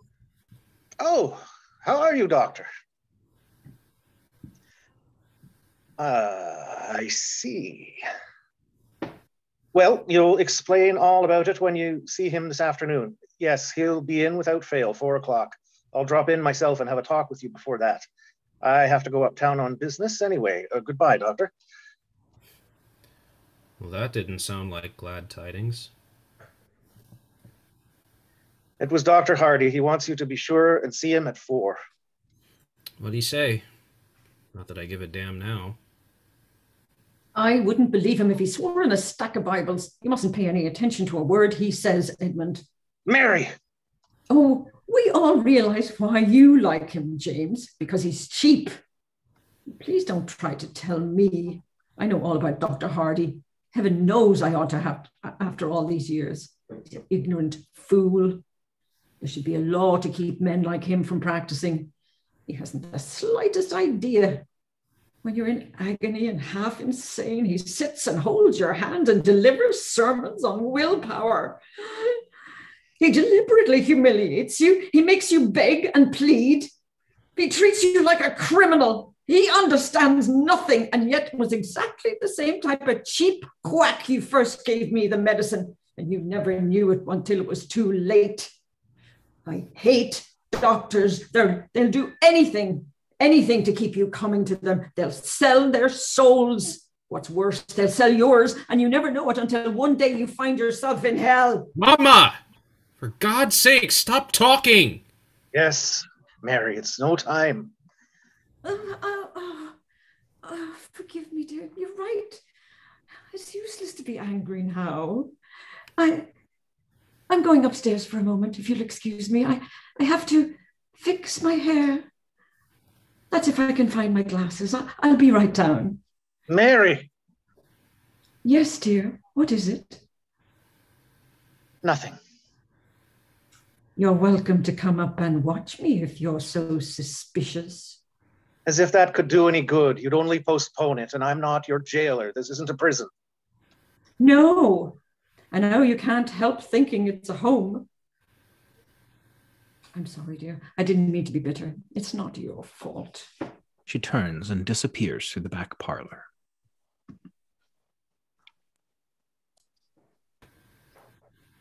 Another shot in the arm. Cut out that kind of talk! Yes, hold your foul tongue and your rotten Broadway loafers lingo. Have you no pity or decency? You ought to be kicked out in the gutter, but if I did it, you know damned well who'd weep and plead for you and excuse you and complain till I let you come back. Christ, don't I know that? No pity. I have all the pity in the world for her. I understand what a hard game to beat she's up against, which is more than you ever have. My lingo didn't mean I had no feeling. I was merely putting bluntly what we all know and have to live with now. Again. The cures are no damn good except for a while. The truth is there is no cure, and we've been saps to hope. They never come back. They never come back. Everything's in the bag. It's all a frame-up. We're all fall guys and suckers, and we can't beat the game. Christ! If I felt the way you do... I thought you did. Your poetry isn't very cheery, nor the stuff you read and claim you admire, or your pet with the unpronounceable name, for example. Nietzsche. You don't know what you're talking about. You haven't read him. Enough to know it's a lot of bunk. Shut up, both of you. There's little choice between the philosophy you learned from Broadway loafers and the one Edmund got from his books. They're both rotten to the core. You've both flouted the faith you were born and brought up in, the one true faith of the Catholic Church, and your denial brought nothing but self-destruction. That's the bunk, Papa. We don't pretend, at any rate. I don't notice you've worn any holes in the knees of your pants going to Mass. It's true I'm a bad Catholic in the observance. God forgive me. But I believe, and you're a liar. I may not go to church, but every night and morning of my life I get on my knees and pray. Did you pray for Mama? I did. I've prayed to God these many years for her. Then Nietzsche must be right. God is dead. Of his pity for man hath God died. If your mother had prayed too. She hasn't denied her faith, but she's forgotten it. Until now, there's no strength of the spirit left in her to fight against her curse. But what's the good of talk? We've lived with this before, and now we must again. There's no help for it. Only I wish she hadn't led me to hope this time. But God, I never will again. That's a rotten thing to say, Papa. Well, I'll hope. She's just started. It can't have got a hold on her yet. She can still stop. I'm going to talk to her. You can't talk to her now. She'll listen, but she won't listen. She'll be here, but she won't be here. You know the way she gets. Yes, that's the way the poison acts on her always. Every day from now on, there'll be the same drifting away from us until by the end of each night. But cut it out, Papa! I'm going to get dressed. I'll make so much noise she can't suspect I've come to spy on her. He disappears through the front parlor and can be heard stamping noisily upstairs.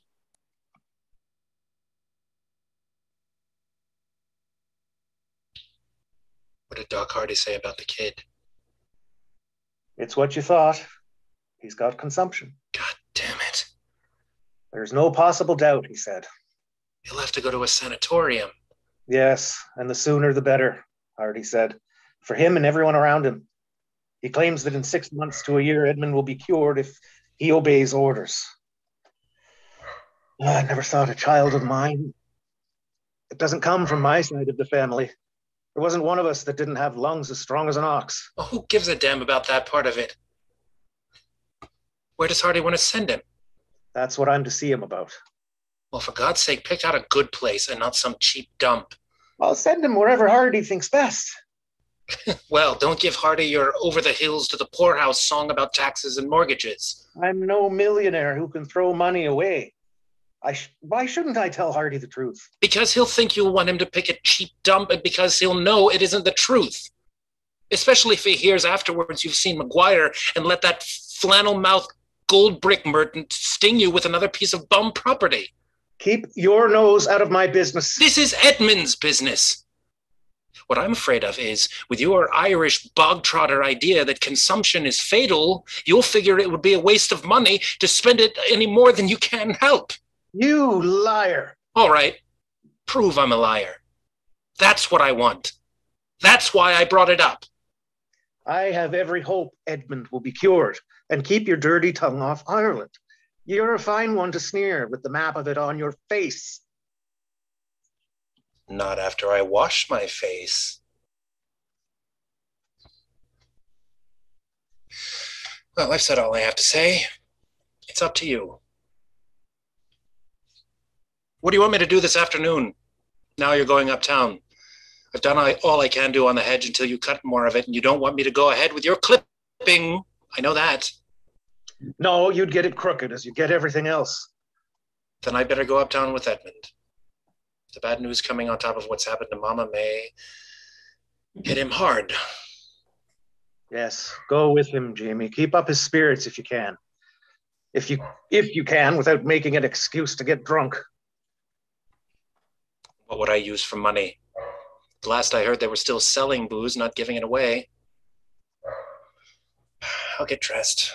He stops in the doorway as he sees his mother approaching from the hall and moves aside to let her come in. Her eyes look brighter, and her manner is more detached. This change becomes more marked as the scene goes on. You haven't seen my glasses anywhere, have you, Jamie? You haven't seen them, have you, James? No, Mary. What's the matter with Jamie? Have you been nagging at him again? You should treat him with such contempt all the time. He's not to blame. If he'd been brought up in a real home, I'm sure he would be different. You're not much of a weather prophet, dear. See how hazy it's getting? I can hardly see the other shore. Yes, I spoke too soon. We're in for another night of fog, I'm afraid. Oh, well, I won't mind it tonight. No, I don't imagine you will, Mary. I don't see Jamie going down to the hedge. Where did he go? He's going with Edmund to the doctor's. He went up to change his clothes. I'd better do the same or I'll be late for my appointment at the club. He makes a move towards the front parlor doorway, but with a swift, impulsive movement, she reaches out and clasps his arm. Don't go yet, dear, please. I don't want to be alone. I mean, you have plenty of time. You know, you boast you can dress in 1/10 of the time it takes the boys. There's something I wanted to say. What was it? I've forgotten. I'm glad Jamie is going uptown. You didn't give him money, I hope. I did not. He'd only spend it on drink, and you know what a vile, poisonous tongue he has when he's drunk. Not that I would mind anything he said tonight, but he always manages to drive you into a rage, especially if you're drunk too, as you will be. I won't. I never get drunk. Oh, I'm sure you'll hold it well. You always have. It's hard for a stranger to tell, but after 35 years of marriage... I've never missed a performance in my life. That's the proof. If I did get drunk, it is not you who should blame me. No man has ever had a better reason. Reason? What reason? You always drink too much when you go to the club, don't you? Particularly when we meet McGuire. He sees to that. Oh, I don't think I'm finding fault, dear. You must do as you please. I won't mind. I know you won't. I've got to get dressed. No, please wait a little while, dear. At least until one of the boys comes down. You'll all be leaving me soon. It's you who are leaving us, Mary. I? That's a silly thing to say, James. How could I leave? There's nowhere I could go. Who would I go to see? I have no friends. It's your own fault. There's surely one thing you can do this afternoon that will be good for you, Mary. Take a drive in the automobile. Get away from the house. Get a little sun and fresh air. I bought the automobile for you. You know I don't like the damn things. I'd rather walk any day or take a trolley. I had it here waiting for you when you came back from the sanatorium. I hoped it would give you pleasure and distract your mind. You used to ride in it every day, but you've hardly used it at all lately. I paid a lot of money I couldn't afford, and there's the chauffeur. I have to board and lodge and pay high wages whether he drives you or not. Waste. The same old waste that will land me in the poorhouse in my old age. What good did it do you? I might as well have thrown the money out the window. Yes, it was a waste of money, James. You shouldn't have bought a second-hand automobile. You were swindled again, like you always are, because you insist on second-hand bargains in everything. It's one of the best makes. Everyone says it's better than any of the new ones. It was another waste to hire Smythe, who was only a helper in the garage and had never been a chauffeur. Oh, I realize his wages are less than a real chauffeur's, but he's more than makes up for that, I'm sure, by the graft he gets from the garage on repair bills. Something is always wrong. Smythe sees to that, I'm afraid. I don't believe it. He may not be a fancy millionaire's flunky, but he's honest. You're as bad as Jamie suspecting everyone. You mustn't be offended, dear. I wasn't offended when you gave me the automobile. I knew you didn't mean to humiliate me. I knew that was the way you had to do everything. I was grateful and touched. I knew buying a car would be a hard thing for you to do, and it proved how much you loved me in your way, especially when you couldn't really believe that it would do me any good.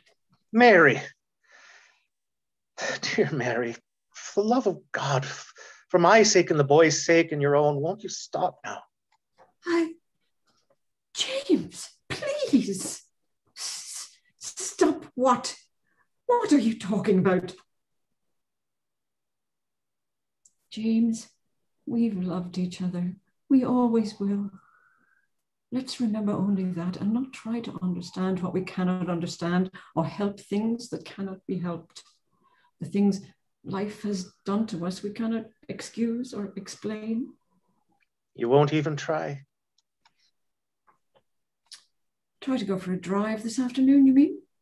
Why, yes, if you wish me to, although it makes me feel lonelier than if I stay here. There's no one I can invite to drive with me, and I never know where to tell Smith to go to.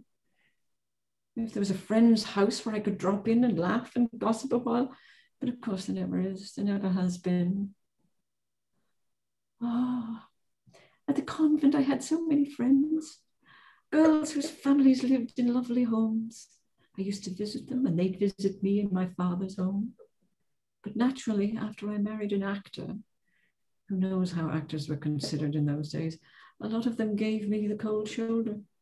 And then after we were married, there was that scandal of that woman who'd been your mistress suing you.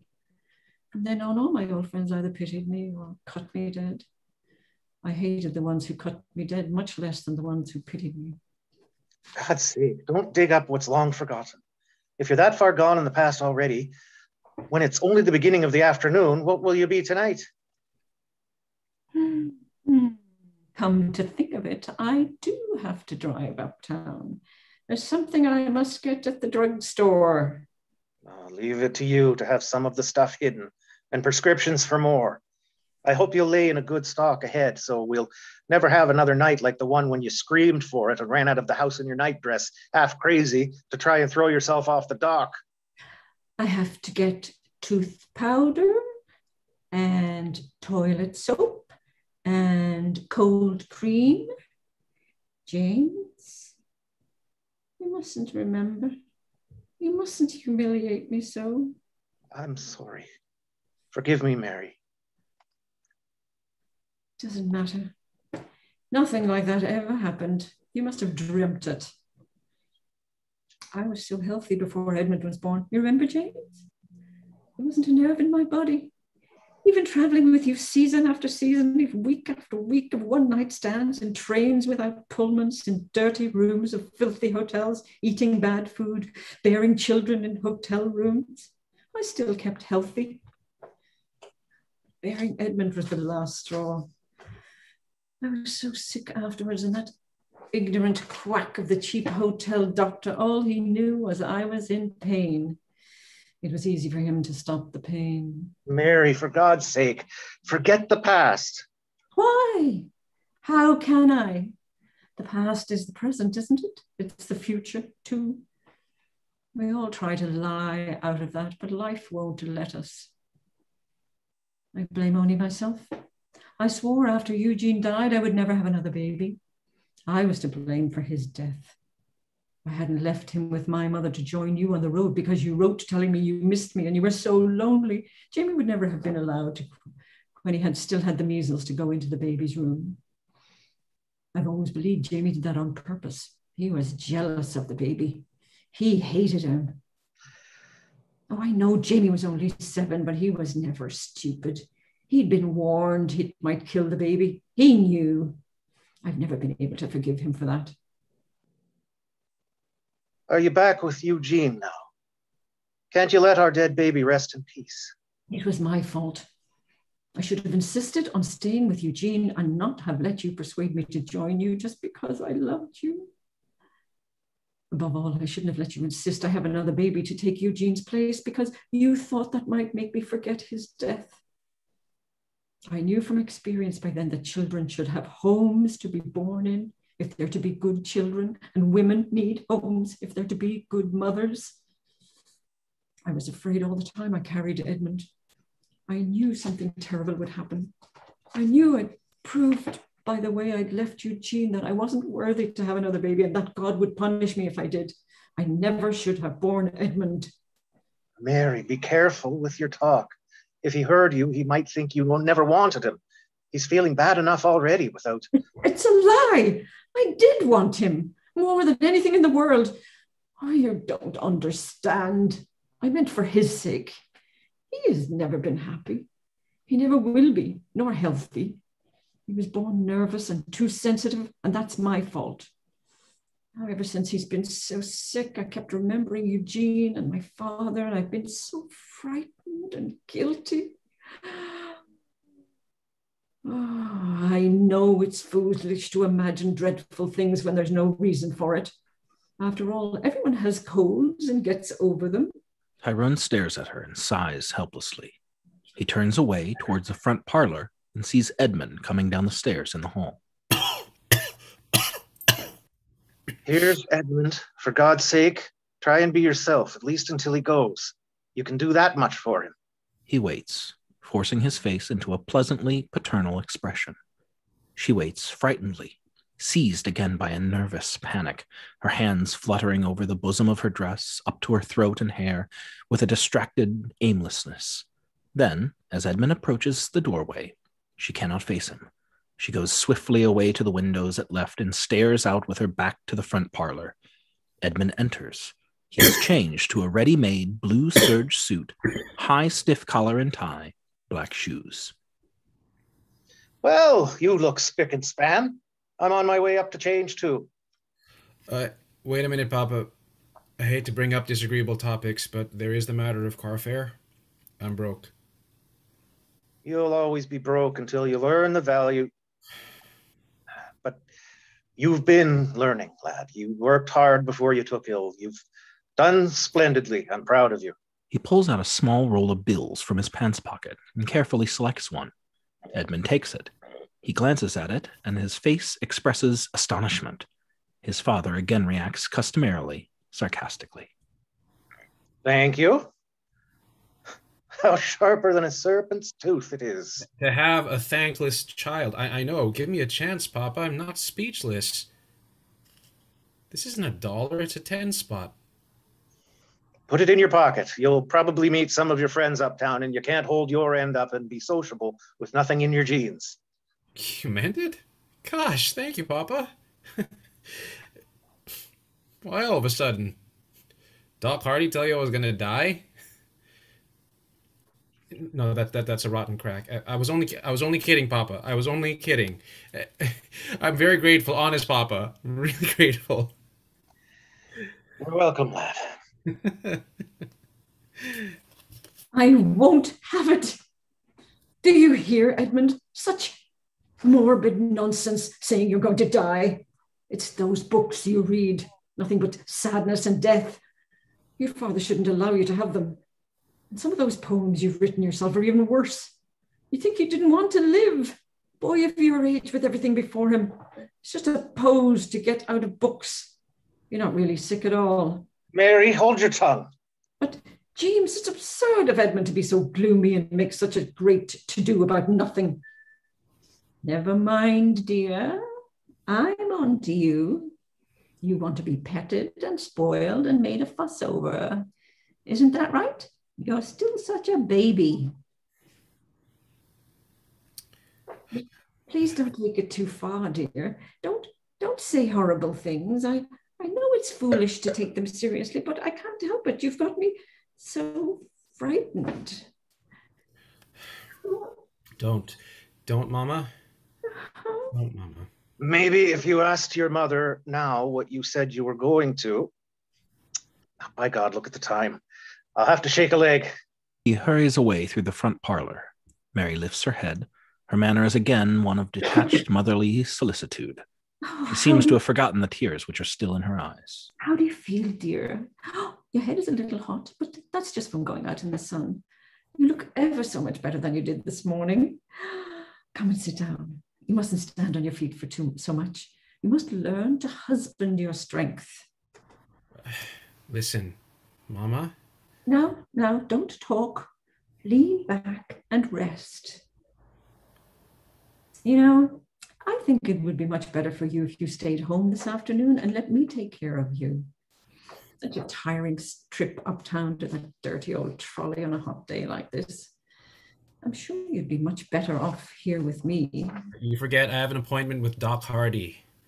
Listen, Mama. You can telephone and say you don't feel well enough. Simply a waste of time and money seeing him. He'll only tell you some lie. He'll pretend he's found something serious that matter because that's his bread and butter. That old idiot. All he knows about medicine is to look solemn and preach willpower. Mama, please listen. I want to ask you something. You're only just started. You can still stop. You've got the willpower. We'll all help you.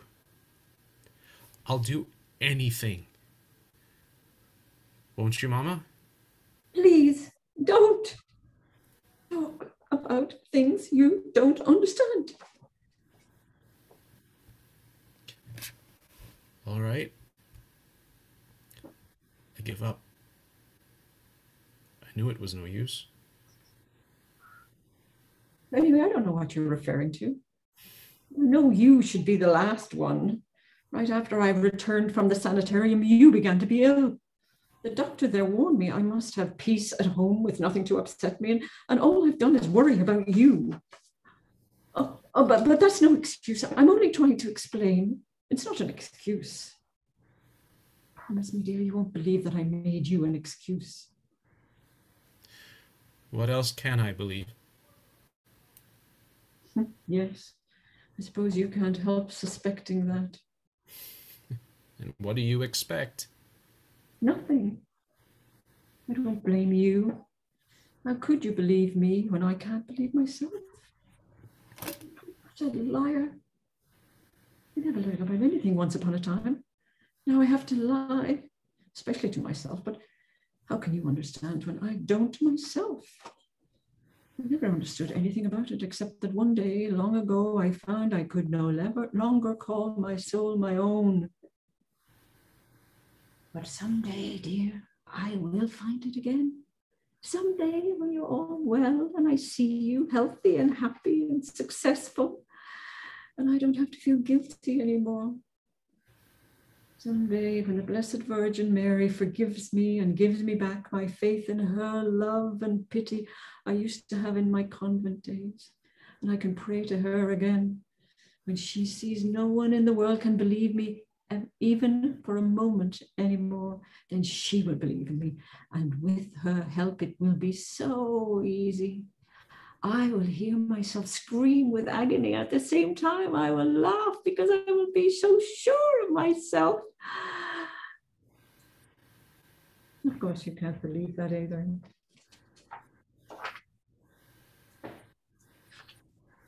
Now I think of it, you might as well go uptown. I forgot I'm taking a drive. I have to go to the drugstore. You would hardly want to go there with me. You'd be so ashamed. Mama, don't. I suppose you'll divide that $10 your father gave you with Jamie. You always divide with each other, don't you? Like good sports. Well, I know what he'll do with his share. Get drunk someplace where all he can be is with the only kind of woman he understands or likes. Edmund, promise me you won't drink. It's so dangerous. You know Dr. Hardy told you. I thought he was an old idiot. Anyway, by tonight, what will you care? Edmund! Come on, kid, let's beat it. Go on, Edmund. Jamie's waiting. There comes your father downstairs, too. Come on, Edmund. Coming. Goodbye, Mama. Oh, goodbye, dear. If you're coming home for dinner, try not to be late. And tell your father. You know what Bridget is. He turns and hurries away. Tyrone calls from the hall. And then Jamie. Goodbye, Mama. Goodbye. The front screen door is heard closing after them. She comes and stands by the table, one hand drumming on it, the other fluttering up to pat her hair. She stares about the room with frightened, forsaken eyes and whispers to herself.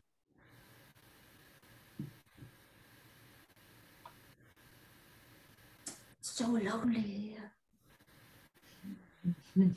You're lying to yourself again. You wanted to get rid of them. Their contempt and disgust aren't pleasant company. You're glad they're gone. Mother of God, why do I feel so lonely? Curtain. Act 3. Scene, the same. It is around 6:30 in the evening. Dusk is gathering in the living room. An early dusk due to the fog which has rolled in from the sound, and is like a white curtain drawn down outside the windows. From a lighthouse beyond the harbor's mouth, a foghorn is heard at regular intervals, moaning like a mournful wail in labor. And from the harbor itself, intermittently, comes the warning ringing of bells on yachts at anchor. The tray with the bottle of whiskey, glasses, and pitcher of ice water is on the table, as it was in the pre-luncheon scene of the previous act. Mary and the second girl, Cathleen, are discovered. The latter is standing at left of table. She holds an empty whiskey glass in her hand, as if she'd forgotten she had it.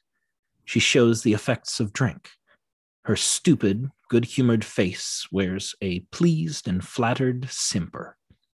Mary is paler than before, and her eyes shine with unnatural brilliance. The strange detachment in her manner has intensified. She has hidden deeper within herself and found refuge and release in a dream where present reality is but an appearance to be accepted and dismissed unfeelingly, even with hard cynicism, or entirely ignored. There is, at times, an uncanny, gay, free youthfulness in her manner, as if in spirit she were released to become again, simply and without self-consciousness, the naive, happy, chattering schoolgirl of her convent days. She wears the dress into which she had changed for her drive to town, a simple, fairly expensive affair, which would be extremely becoming if it were not for the careless, almost slovenly way she wears it. Her hair is no longer fastidiously in place. It has a slightly disheveled, lopsided look. She talks to Cathleen with a confiding familiarity, as if the second girl were an old, intimate friend. As the curtain rises, she is standing by the screen door looking out. A moan of the foghorn is heard. That foghorn, isn't it awful, Cathleen? Oh, it is indeed, ma'am. It's like a banshee. I don't mind it tonight. Last night it drove me crazy. I lay awake worrying until I couldn't stand it anymore. Bad cess to it. I was scared out of me wits riding back from town. I thought that ugly man Smythe would drive us into a ditch or against a tree. You couldn't see your hand in front of you. I'm glad you had me sit back with you, ma'am. If I'd been in the front with him, he can't keep his dirty hands to himself. Give him half the chance and he's pinching me on the leg, or you know where, asking your pardon, madam, but it's true. It wasn't the fog I minded, Cathleen. I really love fog. Well, they say it's good for the complexion. It hides you from the world and the world from you. You feel that everything has changed and nothing is what it seemed to be. No one can find you or touch you anymore. I wouldn't care so much if Smith was a fine, handsome man, like some chauffeurs I've seen. I mean, if it was all in fun, and for I'm a decent girl, but for a shriveled runt like Smythe, I've told him, you must think I'm hard up to notice a man like you. I've warned him one day I'll give a clout that'll knock him into the next week, and so I will. Foghorn I hate. I won't let you alone. Keeps reminding you, and warning you, and calling you back. But it can't tonight. It's just an ugly sound. Doesn't remind me of anything. Except perhaps Mr. Tyrone snores. I've always had such fun teasing him about it. He has snored ever since I can remember, especially when he's had too much to drink. And yet he's like a child. He hates to admit it. Well, I suppose I snore sometimes too, and I don't like to admit it. So I have no right to make fun of him, have I? Sure, everybody healthy snores. It's a sign of sanity, they say. What time is it, ma'am? I ought to be back in the kitchen. The damp is in Bridget's rheumatism and she's raging like a devil. She'll bite my head off. She puts her glass on the table and makes a movement towards the back parlor. No, don't go, Cathleen. I don't want to be alone yet. Won't be for long. The master and the boys will be home soon. I doubt if they'll come home for dinner. They have too good an excuse to remain in the bar rooms while they feel at home. Don't worry about Bridget. I'll tell her I kept you with me, and you can take a big drink of whiskey to her when you go. She won't mind then. No, ma'am. That's the one thing that will make her cheerful. She loves her drop. Have another drink yourself if you wish, Kathleen. I don't know if I better, ma'am. I can feel what I've had already. Well, maybe one more won't harm. She pours a drink. Here's to your good health, ma'am. She drinks without bothering about a chaser. Oh, I really did have good health once, Kathleen. That was long ago. The master's sure to notice what's gone from the bottle. Got the eye of a hawk for that. Well, we'll play Jamie's trick on him. Just measure a few drinks of water and pour them in. God save me, it'll be half water. He'll know by the taste. Oh, no. By the time he comes home, he'll be too drunk to tell the difference. He's just such a good excuse, he believes, to drown his sorrows. Well, it's a good man's failing. I wouldn't give a tronine for a teetotaler. They've no high spirits. Good excuse. You mean Mr. Edmund, ma'am? I can tell the master's worried about him. Don't be silly, Kathleen. Why should he be? Such a grip is nothing. And Mr. Tyrone is worried about anything. Never is worried about anything except money and property and the fear he'll end his days in poverty. I mean, deeply worried, because he cannot really understand anything else. Oh, my husband is a very peculiar man, Kathleen. Well, he's a fine and handsome and kind gentleman, just the same, man. Never mind his weakness. Oh, I don't mind. I've loved him dearly for 36 years. That proves I know he's lovable at heart, and that can't help being what he is, doesn't it? That's right, ma'am. Love him dearly, for any fool can see how he worships the ground you walk on. Speaking of acting, ma'am, how is it you never went on the stage? I? What put that absurd notion in your head? I was brought up in a respectable home and educated in the best convent in the Middle West. Before I met Mr. Tyrone, I hardly knew there was such a thing as a theatre. I was a very pious girl. I even dreamed of becoming a nun. I've never had the slightest desire to become an actress. Well, I can't imagine you as a holy nun, ma'am. Sure, you're never darkened the door of a church, God forgive you. I've never felt at home in the theatre, even though Mr. Tyrone has made me go with him on all of his tours. I've had little to do with the people of his company, or they with me, or with anyone on the stage. Not that I have anything against them. They've been very kind to me and I to them. But I've never felt at home with them. Their life is not my life. I've always stood between me and... let's not talk of old things that couldn't be helped. How thick the fog is. I can't see the road. All the people in the world could pass by and I would never know. I wish it was like that way. It's getting dark already. It'll be soon at night, thank goodness. It was kind of you to keep me company this afternoon, Kathleen. I would have been so lonely driving uptown alone. Oh, sure, wouldn't I rather ride in a fine automobile than stay here and listen to Bridget's lies about her relations? It was like a vacation, ma'am. There was only one thing I didn't like. What was that, Kathleen? The way the man in the drugstore acted when I took the prescription for you. The impudence of him. What are you talking about? What drugstore? What prescriptions? Oh, of course. I'd forgotten. The medicine for my rheumatism in my hands. What did the man say? Not that it matters as long as he filled the prescription. It matters to me then. I'm not used to being treated like a thief. He gave me a long look and said insultingly, "Where'd you get a hold of this?" And I said, "It's none of your damn business.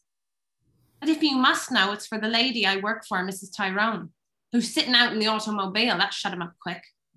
He gave a look out to you and said, "Oh, went and get the medicine." Yes, he knows me. It's a special kind of medicine. I have to take it because there's no other that can stop the pain. All the pain, I mean, in my hands. Poor hands. You'd never believe it, but these were once one of my good points, along with my hair and my eyes, and I had a fine figure too. They were musicians' hands. I used to love to play the piano. I worked so hard at my music in the convent. If you can call it work when you do something that you love. Mother Elizabeth and my music teacher both said that I had more talent than any student that they remembered. My father paid for special lessons. He spoiled me. He would do anything I asked.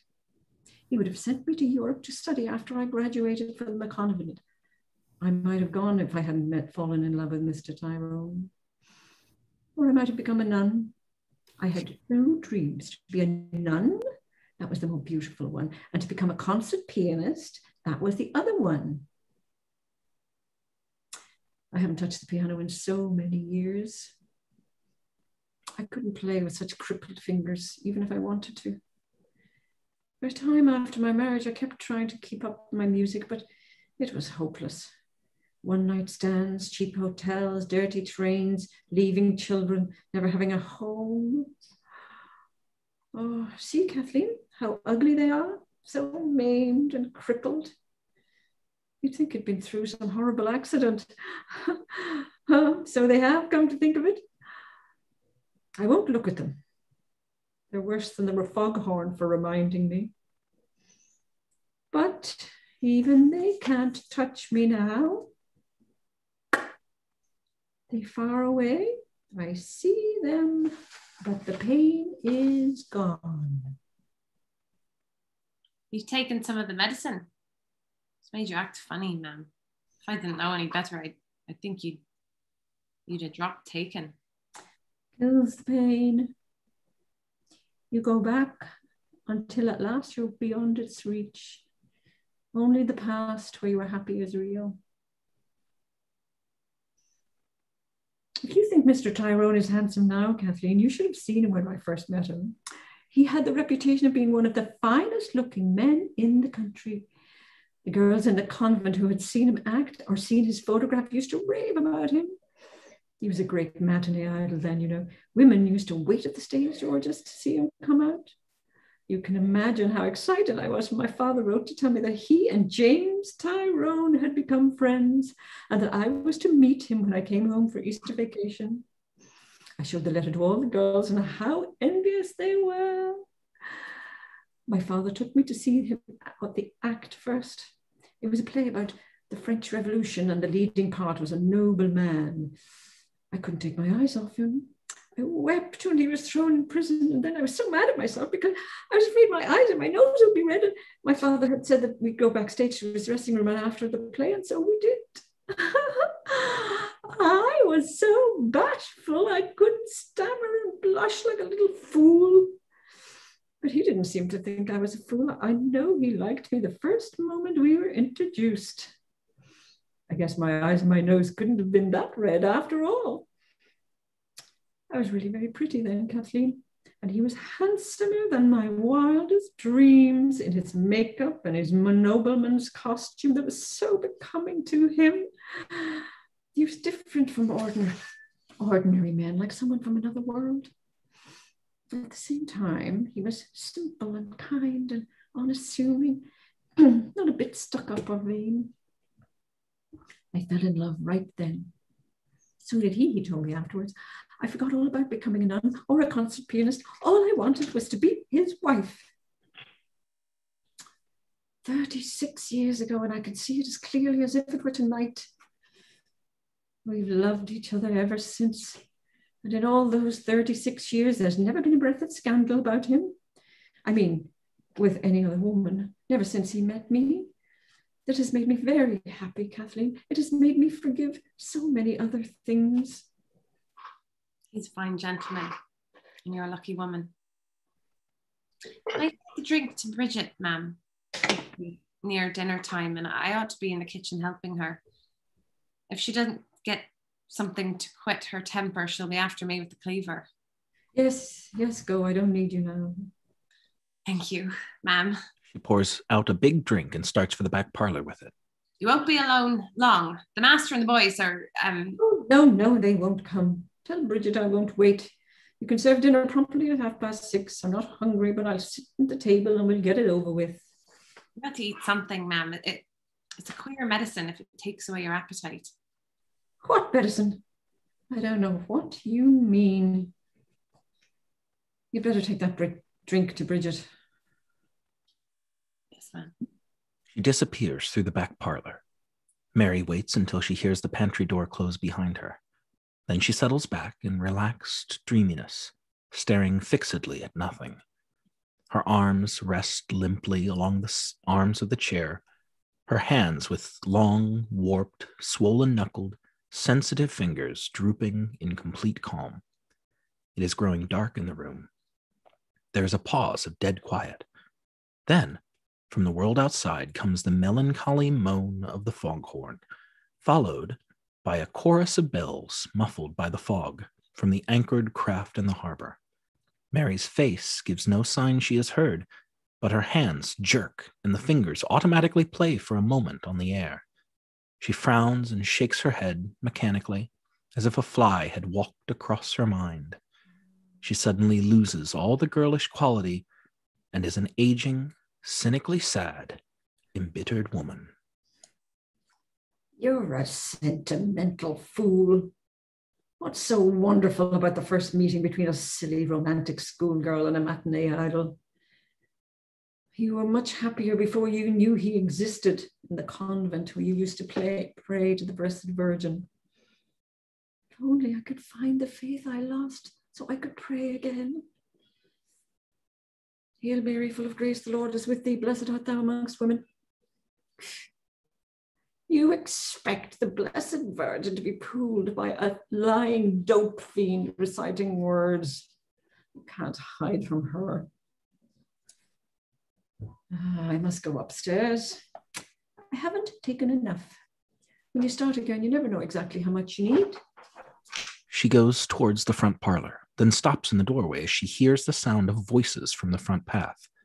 She starts guiltily. Them. She hurries back to sit down. Her face sets in stubborn defensiveness. Why are they coming back? You don't want to, and I'd much rather be alone. I'm so glad they've come. I've been so horribly lonely. The front door is heard closing, and Tyrone calls uneasily from the hall. Are you there, Mary? The light in the hall is turned on and shines through the front parlor to fall on Mary. I'm here, dear, in the living room. I've been waiting for you. Tyrone comes in through the front parlor. Edmund is behind him. Tyrone has had a lot to drink, but beyond a slightly glazed look in his eyes and a trace of blur in his speech, he does not show it. Edmund has also had more than a few drinks without much apparent effect, except that his sunken cheeks are flushed and his eyes look bright and feverish. They stop in the doorway to stare appraisingly at her. What they see fulfills their worst expectations. But for the moment, Mary is unconscious of their condemning eyes. She kisses her husband and then Edmund. Her manner is unnaturally effusive. They submit shrinkingly. She talks excitedly. So happy you've come. I had given up hope. I was afraid you wouldn't come home. Such a dismal, foggy evening. It must have been so much more cheerful in the barrooms uptown, where there are people you can talk to and joke with. No, don't deny it. I know how you feel. I don't blame you a bit. I'm all the more grateful for you for coming home. I was sitting here so lonely and blue.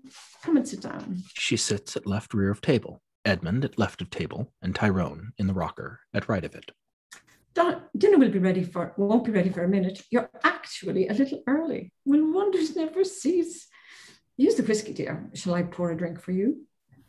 And you, Edmund? I don't want to encourage you, but one before dinner as an appetizer can't do any harm. She pours a drink for him. They make no move to take the drinks. She talks on as if unaware of their silence. Where's Jamie? But of course, he's never come home so long as he has the price of a drink left. I'm afraid Jamie has been lost to us for a long time, dear. But we mustn't allow him to drag Edmund down with him, as he's likely to do. He's jealous because Edmund has always been the baby, just as he used to be of Eugene. He'll never be content until he makes Edmund as hopeless a failure as he is. Stop talking, Mama. Yes, Mary, the less you say now. All the same, there's truth in your mother's warning. Beware of that brother of yours, or he'll poison life for you with his damned sneering serpent's tongue. Oh, cut it out, Papa. It's hard to believe seeing Jamie now. as he is now, that he was ever the baby. Do you remember what a healthy, happy baby he was, James? The one-night stands, the filthy trains, the cheap hotels, and the bad food never made him cross or sick. He was always smiling or laughing. He hardly ever cried. Eugene was the same too, happy and healthy during the 2 years he lived before I let him die through my neglect. Oh, for the love of God, I'm a fool for coming home. Papa, shut up. It was Edmund who was the cross patch when he was little, always getting upset and frightened about nothing at all. Everyone used to say, dear, you'd cry at the drop of a hat. Maybe I guess there was a good reason not to laugh. Now, lad, you know better than to pay attention. Who would have thought Jamie would grow up to disgrace us? You remember James? For years after he went to boarding school, we received such glowing reports. Everyone liked him. All his teachers told us what a fine brain he had and how easily he learned his lessons. Even after he began to drink and they had to expel him, they wrote us how sorry they were because he was so likable and such a brilliant student. They predicted a wonderful future for him if he would only learn to take his life more seriously. Oh, such a pity. Poor Jamie. Hard to understand. No, it isn't at all. You brought him up to be a boozer. Since he first opened his eyes, he's seen you drinking. Oh, there's a bottle on the bureau in the cheap hotel rooms. And if he had a nightmare when he was little, or a stomachache, your remedy was to give him a teaspoonful of whiskey to keep him quiet. So I'm to blame because that lazy hulk has made a drunken loafer of himself? Is that what I came home to listen to? I might have known. When you have the poison in you, you want to blame everyone but yourself. Papa! You told me not to pay attention. Anyway, it's true. You did the same thing with me. I can remember that teaspoonful of booze every time I woke up with a nightmare. Yes, you were continually having nightmares as a child. You were born afraid because I was so afraid to bring you into the world. Oh, please don't think I blame your father, Edmund. He didn't know any better. He never went to school after he was 10. His people were the most ignorant kind of poverty-stricken Irish. I'm sure they honestly believed whiskey is the healthiest medicine for a child who's sick or frightened. Papa! Papa! Are we going to have this drink or aren't we? You're right. I'm a fool to take notice. Drink hearty, lad. Edmund drinks, but Tyrone remains staring at the glass in his hand. Edmund at once realizes how much the whiskey has been watered. He frowns, glancing from the bottle to his mother, starts to say something, but stops. I'm sorry if I sounded bitter, James. I'm not. It's all so far away, but I did feel a little hurt when you wished you hadn't come home. I was so relieved and happy when you came and grateful to you. It's really dreary and sad to be here alone in the fog with the night falling. I'm glad I came, Mary, when you act like your real self. I was so lonesome. I kept Cathleen with me just to have someone to talk to. Oh, do you know what I was telling you, dear? About the night my father took me to your dressing room and I first fell in love with you. Do you remember? Can you think I'd ever forget, Mary? No. I know you still love me, James, in spite of everything. Yes, as God is my judge. Always and forever, Mary. And I love you, dear, in spite of everything. But I must confess, James, although I couldn't help loving you, I would never have married you if I'd known you drank so much. I remember the first night in our barroom, friends had to help you up to the door of our hotel room, knocked, and they ran away before I came to the door. We were still on our honeymoon. Do you remember? I don't remember. It wasn't on our honeymoon. And I never in my life had to be helped to bed or missed a performance. Oh, I had waited in that ugly hotel room hour after hour. I kept making excuses for you. I told myself it must be some business connected with the theatre. I knew so little about the theatre. Then I became terrified. I imagined all sorts of horrible accidents. I got on my knees and prayed that nothing had happened to you. And then they brought you up and left you outside the door. Oh, I didn't know how often that was going to happen in the years to come. How many times I was to wait in ugly hotel rooms. I became quite used to it. Christ, no wonder. When's dinner, Mama? Must be time. Yes, it must be. Let's see. Mary, can't you forget? No, dear. But I forgive. I always forgive you. Don't look so guilty. I'm sorry I remembered out loud. I don't want to be so sad or to make you sad. I want to remember only the happy part of the past. Do you remember our wedding, dear? I'm sure you've completely forgotten what my wedding gown looked like. Men don't notice such things. They don't think they're important. But it was important to me, I can tell you. How I fussed and worried. I was so excited and happy. My father told me to buy anything I wanted and never mind what it cost. The best is none too good, he said. I'm afraid he spoiled me dreadfully. My mother didn't. She was very pious and strict. I think she was a little jealous. She didn't approve of my marrying, especially an actor. I think she hoped I would be a nun. She used to scold my father. She'd grumble, you never mind me the cost when I buy something. You've spoiled that girl, so I pity her husband if she ever marries. She'll expect him to give me the moon, and she'll never make a good wife. Oh, poor mother. Oh, but she was mistaken, wasn't she, James? I haven't been such a bad wife, have I? I'm not complaining, Mary. At least I've loved you dearly and done the best I could under the circumstances. That wedding gown was nearly the death of me, and the dressmaker too. I was so particular. I was never quite good enough. At last she said she refused to touch it anymore, that she might spoil it, and I made her leave so I could be alone to examine it myself in the mirror. I was so pleased and vain.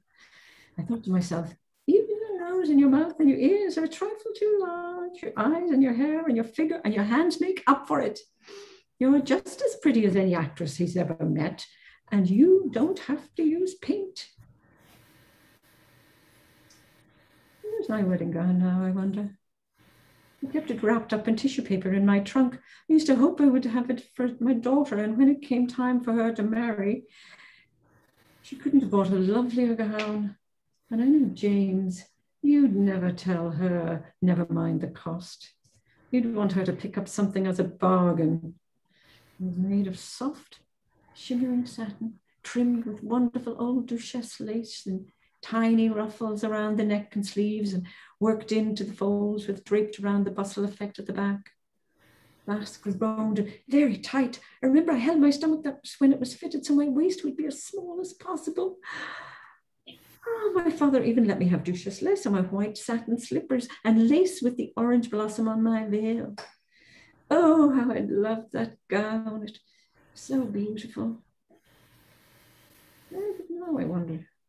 I used to take it out from time to time when I was lonely, but it always made me sad. So I finally, a long time ago, I wonder where I hid it. Probably in one of those old trunks up in the attic. Someday I'll have to look.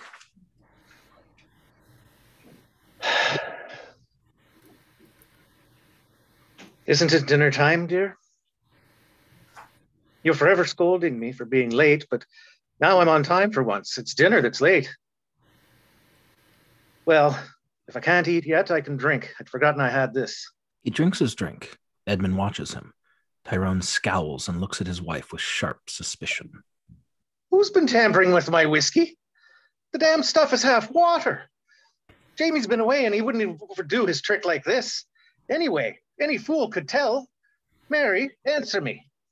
I hope to God you haven't taken a Shut drink up, on top of... Papa. You treated Cathleen and Bridget, isn't that it, Mama? Yes, of course. They work hard for poor wages, and I'm the housekeeper. I have to keep them from leaving. Besides, I wanted to treat Cathleen because I had her drive uptown with me and sent her to get my prescription filled. God's sake, Mama. You can't trust her. Do you want everyone on Earth to know? No, what? That I suffer from rheumatism in my hands and have to take medicine to kill the pain? Why should I be ashamed of that? I never knew what rheumatism was before you were born. Ask your father. Don't mind her, lad. It doesn't mean anything. When she gets to the stage where she gives the old crazy excuse about her hands, she's gone far away from us. I'm glad you realize that, James. Now perhaps you'll give up trying to remind me, you and Edmund. Why don't you light the lights, James? It's getting dark. I know you hate to, but Edmund has proved to you that one bulb burning doesn't cost much. There's no sense letting your fear of the poor house make you too stingy. I never claimed one bulb cost much.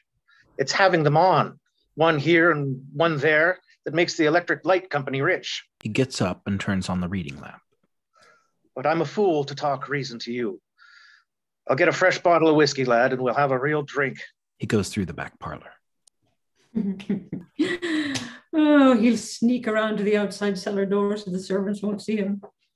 He's really ashamed of keeping his whiskey padlocked in the cellar. Your father's a strange man, Edmund.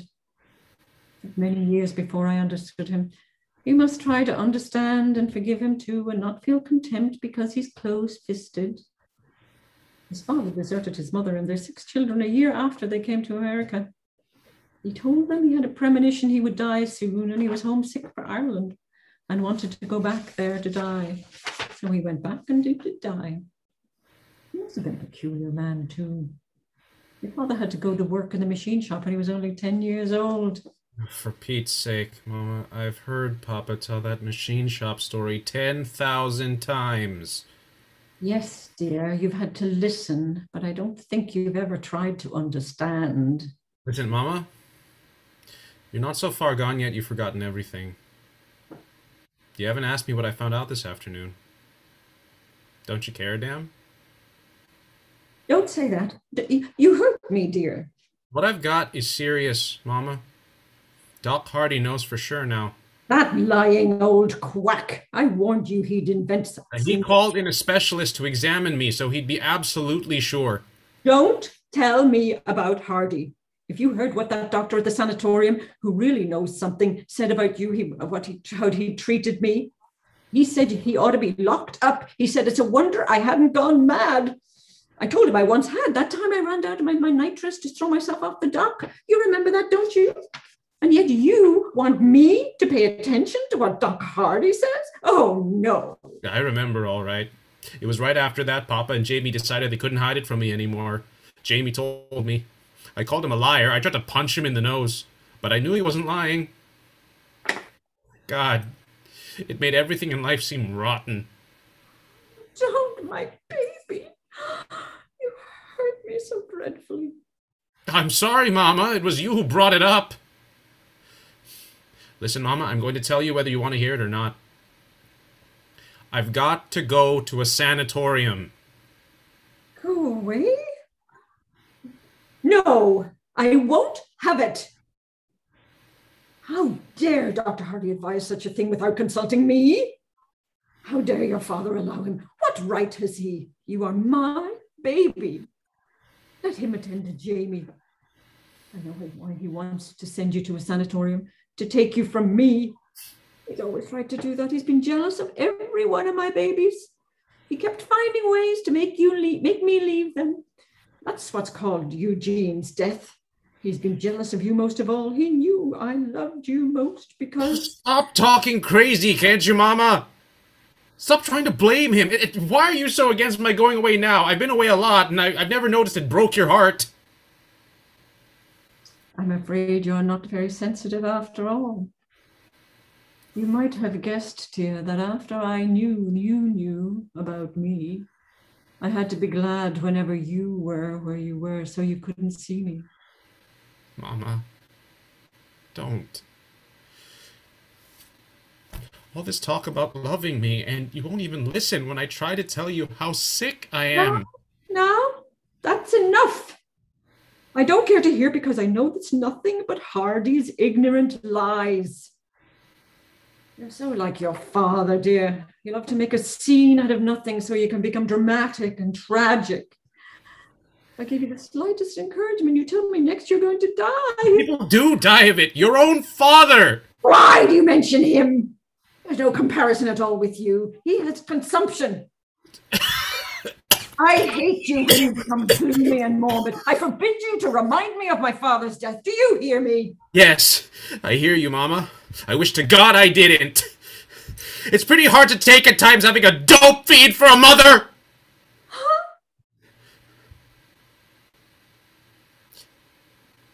Forgive me, Mama. I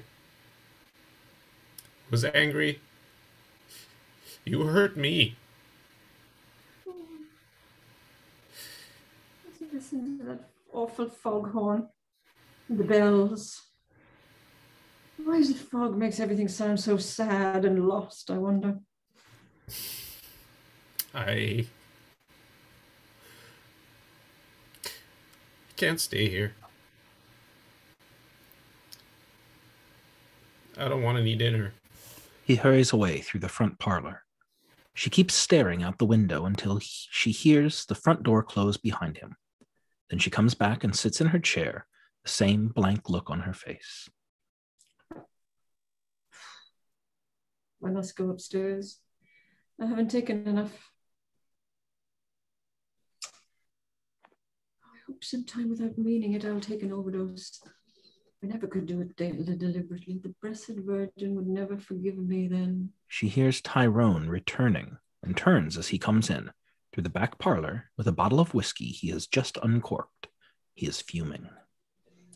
The padlock is all scratched. That drunken loafer has tried to pick the lock with a piece of wire, the way he's done before. But I fooled him this time. It's a special padlock a professional burglar couldn't pick. Where's Edmund? He went out.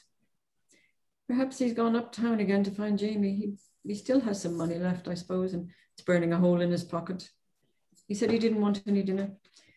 He doesn't seem to have any appetite these days, but it's just a summer cold. Oh, James, I'm so frightened. I know he's going to die. Don't say that. It's not true. They promised me in 6 months he'd be cured. You don't believe that. I can tell you're acting. It would be my fault. I should never have borne him. I should have been better for his, it would have been better for his sake. I could never hurt him then. He wouldn't have had to know his mother was a dope fiend and hate her. Hush, Mary, for the love of God. He loves you. He knows it was a curse put on you without you knowing or willing it. He's proud you're his mother. Hush now. Here comes Cathleen. You don't want her to see you crying. She turns quickly away from him to the windows at right, hastily wiping her eyes. A moment later, Cathleen appears in the back parlor doorway. She is uncertain in her walk and grinning woozily. Dinner is served, sir. Dinner is served, ma'am. So you're here, are you? Well, well. Won't Bridget be in a rage? Because I told her the madam said that you wouldn't be home. Don't be looking at me that way. If I have a drop taken, I didn't steal it. I was invited. She turns with huffy dignity and disappears through the back parlor. Come along, dear. Let's have our dinner. I'm hungry as a hunter. I'm afraid you'll have to excuse me, James. I couldn't possibly eat anything. My hands pain me so dreadfully. I think the best thing for me is to go and rest. Good night, dear. Up to take more of that goddamned poison, is that it? You'll be like a mad ghost before the night's over. I don't know what you're talking about, James. You say such mean, bitter things when you've drunk too much. You're as bad as Jamie or Edmund. She moves off through the front parlor. He stands a second, as if not knowing what to do. He is a sad, bewildered, broken old man. He walks wearily off through the back parlor towards the dining room. Curtain. Act 4. Scene, the same. It is around midnight. The lamp in the front hall has been turned out, so that now no light shines through the front parlor. In the living room, only the reading lamp on the table is lighted. Outside, the windows, the wall of fog appears denser than ever. As the curtain rises, the foghorn is heard, followed by the ship's bells from the harbor. Tyrone is seated at the table. He wears his pince-nez and is playing solitaire. He has taken off his coat and has on an old brown dressing gown. The whiskey bottle on the tray is 3/4 empty. There is a fresh, full bottle on the table, which he has brought from the cellar, so there will be an ample reserve at hand. He is drunk and shows it by the owlish, deliberate manner in which he peers at each card to make certain of its identity, and then plays it as if he weren't certain of his aim. His eyes have a misted, oily look, and his mouth is slack. But despite all the whiskey in him, he has not escaped, and he looks as he appeared at the close of the preceding act, a sad, defeated old man, possessed by hopeless resignation. As the curtain rises, he finishes a game and sweeps the cards together. He shuffles them clumsily, dropping a couple on the floor. He retrieves them with difficulty and starts to shuffle again when he hears someone entering the front door. He peers over his pince-nez through the front parlor. Who's that? Is it you, Edmund? Yes. Jesus! Turn that light out before you come in. But Edmund doesn't. He comes in through the front parlor. He is drunk now too, but like his father, he carries it well and gives little physical sign of it except in his eyes and a chip on the shoulder aggressiveness in his manner. Tyrone speaks at first with a warm, relieved welcome. I'm glad you've come, lad. I've been damned lonely. You're a fine one to run away and leave me to sit alone here all night when you know. I told you to turn out that light. We're not giving a ball. There's no reason to have the house ablaze with electricity at this time of night, burning up money. Ablaze with electricity. One bulb. Hell, everyone keeps a light on in the front hall until they go to bed. Damn near busted my knee on the hat stand. The light from here shows in the hall. You could see your way well enough if you were sober. If I was sober. I like that. I don't give a damn what other people do. If they want to be wasteful fools for the sake of show, let them be. One bulb. Christ, don't be such a cheapskate. I've proved by figures if you left the light bulb on all night, it wouldn't be as much as one drink. The hell with your figures. The proof is in the bills I have to pay. Yes, facts don't mean a thing, do they? What you want to believe, that's the only truth. Shakespeare was an Irish Catholic, for example. So he was. The proof is in his plays. Well, he wasn't, and there's no proof of it in his plays, except to you. The Duke of Wellington, there was another good Irish Catholic. Oh, I never said he was a good one. He was a renegade, but a Catholic just the same. Well, he wasn't. You just want to believe no one but an Irish Catholic general could beat Napoleon. I'm not going to argue with you. I asked you to turn out that light in the hall. Yeah, I heard you. As far as I'm concerned, it stays on. None of your damned insolence. Are you going to obey me or not? Not. If you want to be a crazy miser, put it out yourself. Listen to me. I've put up with a lot from you because from the mad things you've done at times, I've thought you weren't quite right in your head. I've excused you and never lifted my hand to you. But there's a straw that breaks the camel's back. You'll obey me and put out that light, or as big as you are, I'll give you a thrashing that'll teach you. Forgive me, lad. You shouldn't goad me into losing my temper. Forget it, Papa. I apologize, too. I had no right being nasty about nothing. I'm a bit soused, I guess. I'll put out the damned light. No, stay where you are. Let it burn. He stands up abruptly and a bit drunkenly and begins turning on the 3 bulbs in the chandelier with a childish, bitterly dramatic self-pity. We'll have them all on. Let them burn. To hell with them. The poorhouse is the end of the road, and it might as well be sooner as later. That's a grand curtain. You're a wonder, Papa. That's right. Laugh at the old fool. The poor old ham. But the final curtain will be in the poorhouse just the same, and that's not comedy. Well, let's not argue. You've got brains in that head of yours, though you do your best to deny them. You live to learn the value of $1. You're not like your damned tramp of a brother. I've given up hope or he'll ever get sent. Where is he, by the way? How would I know? I thought you'd gone back uptown to meet him. No, I walked out to the beach. I haven't seen him since this afternoon. Well, if you split the money I gave you with him like a fool... Sure I did. He's always staked me when he had anything. Then it doesn't take a soothsayer to tell he's probably in the whorehouse. What of it if he is? Why not? Why not, indeed? It's the fit place for him. If he's ever had a loftier dream than whores and whiskey, he's never shown it. Oh, for Pete's sake, Papa. If you're going to start that stuff, I'll beat it. All right. Well, stop. God knows I don't like the subject either. Will you join me in a drink? Ugh.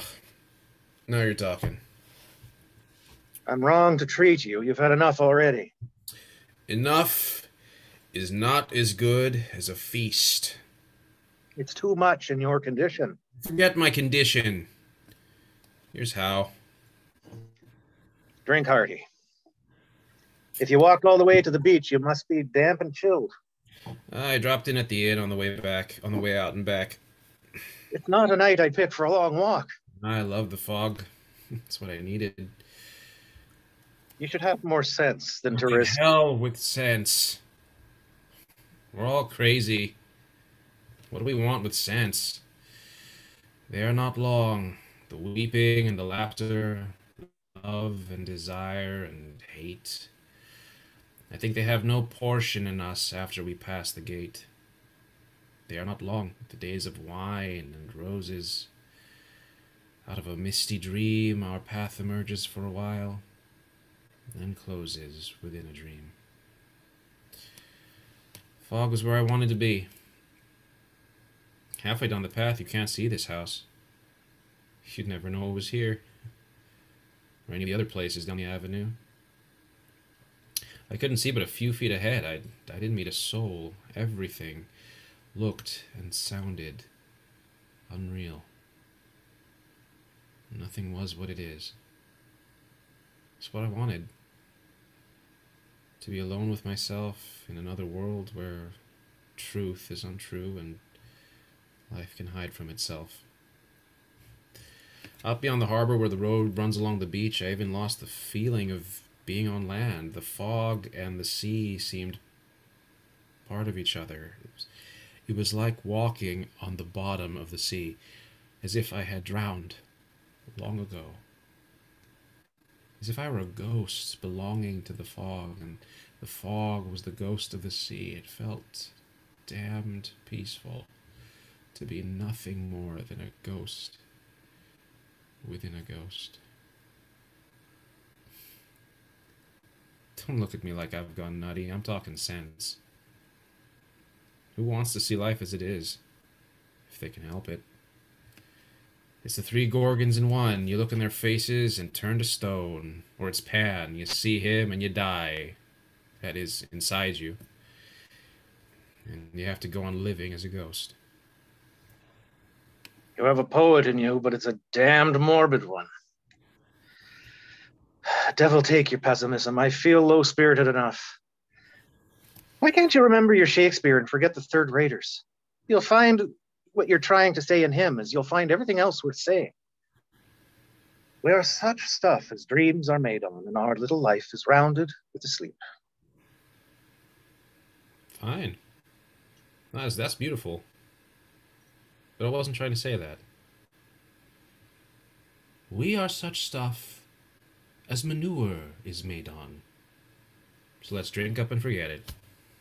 That's my idea. Ugh, keep such sentiments to yourself. I shouldn't have given you that drink. But it did pack a wallop, all right. On you, too. Even if you've never missed a performance. But what's wrong with being drunk? It's what we're after, isn't it? Let's not kid each other, Papa, not tonight. We know what we're trying to forget. But let's not talk about it. It's no use now. No, All we can do is try to be resigned again. Or be so drunk you can forget. Be always drunken. Nothing else matters. That is the only question. If you would not feel the horrible burden of time weighing on your shoulders and crushing you to the earth, be drunken continually. Drunken with what? With wine, with poetry, or with virtue, as you will. But be drunken. And if sometimes on the stairs of a palace, or on the green side of a ditch, or in the dreary solitude of your own room, you should awaken, and the drunkenness be half or wholly slipped away from you, ask of the wind, or of the wave, or of the star, or of the bird, or of the clock, of whatever flies, or sighs, or rocks, or sings, or speaks. Ask what hour it is, and the wind, wave, star, bird, clock will answer you. It is the hour to be drunken. Be drunken if you would not be martyred slaves of time. Be drunken continually, with wine, with poetry, or with virtue, as you will.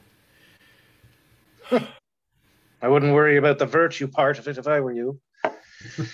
It's more nonsense. What little truth is in it you'll find nobly said in Shakespeare. But you recited it well, lad. Who wrote it? Baudelaire.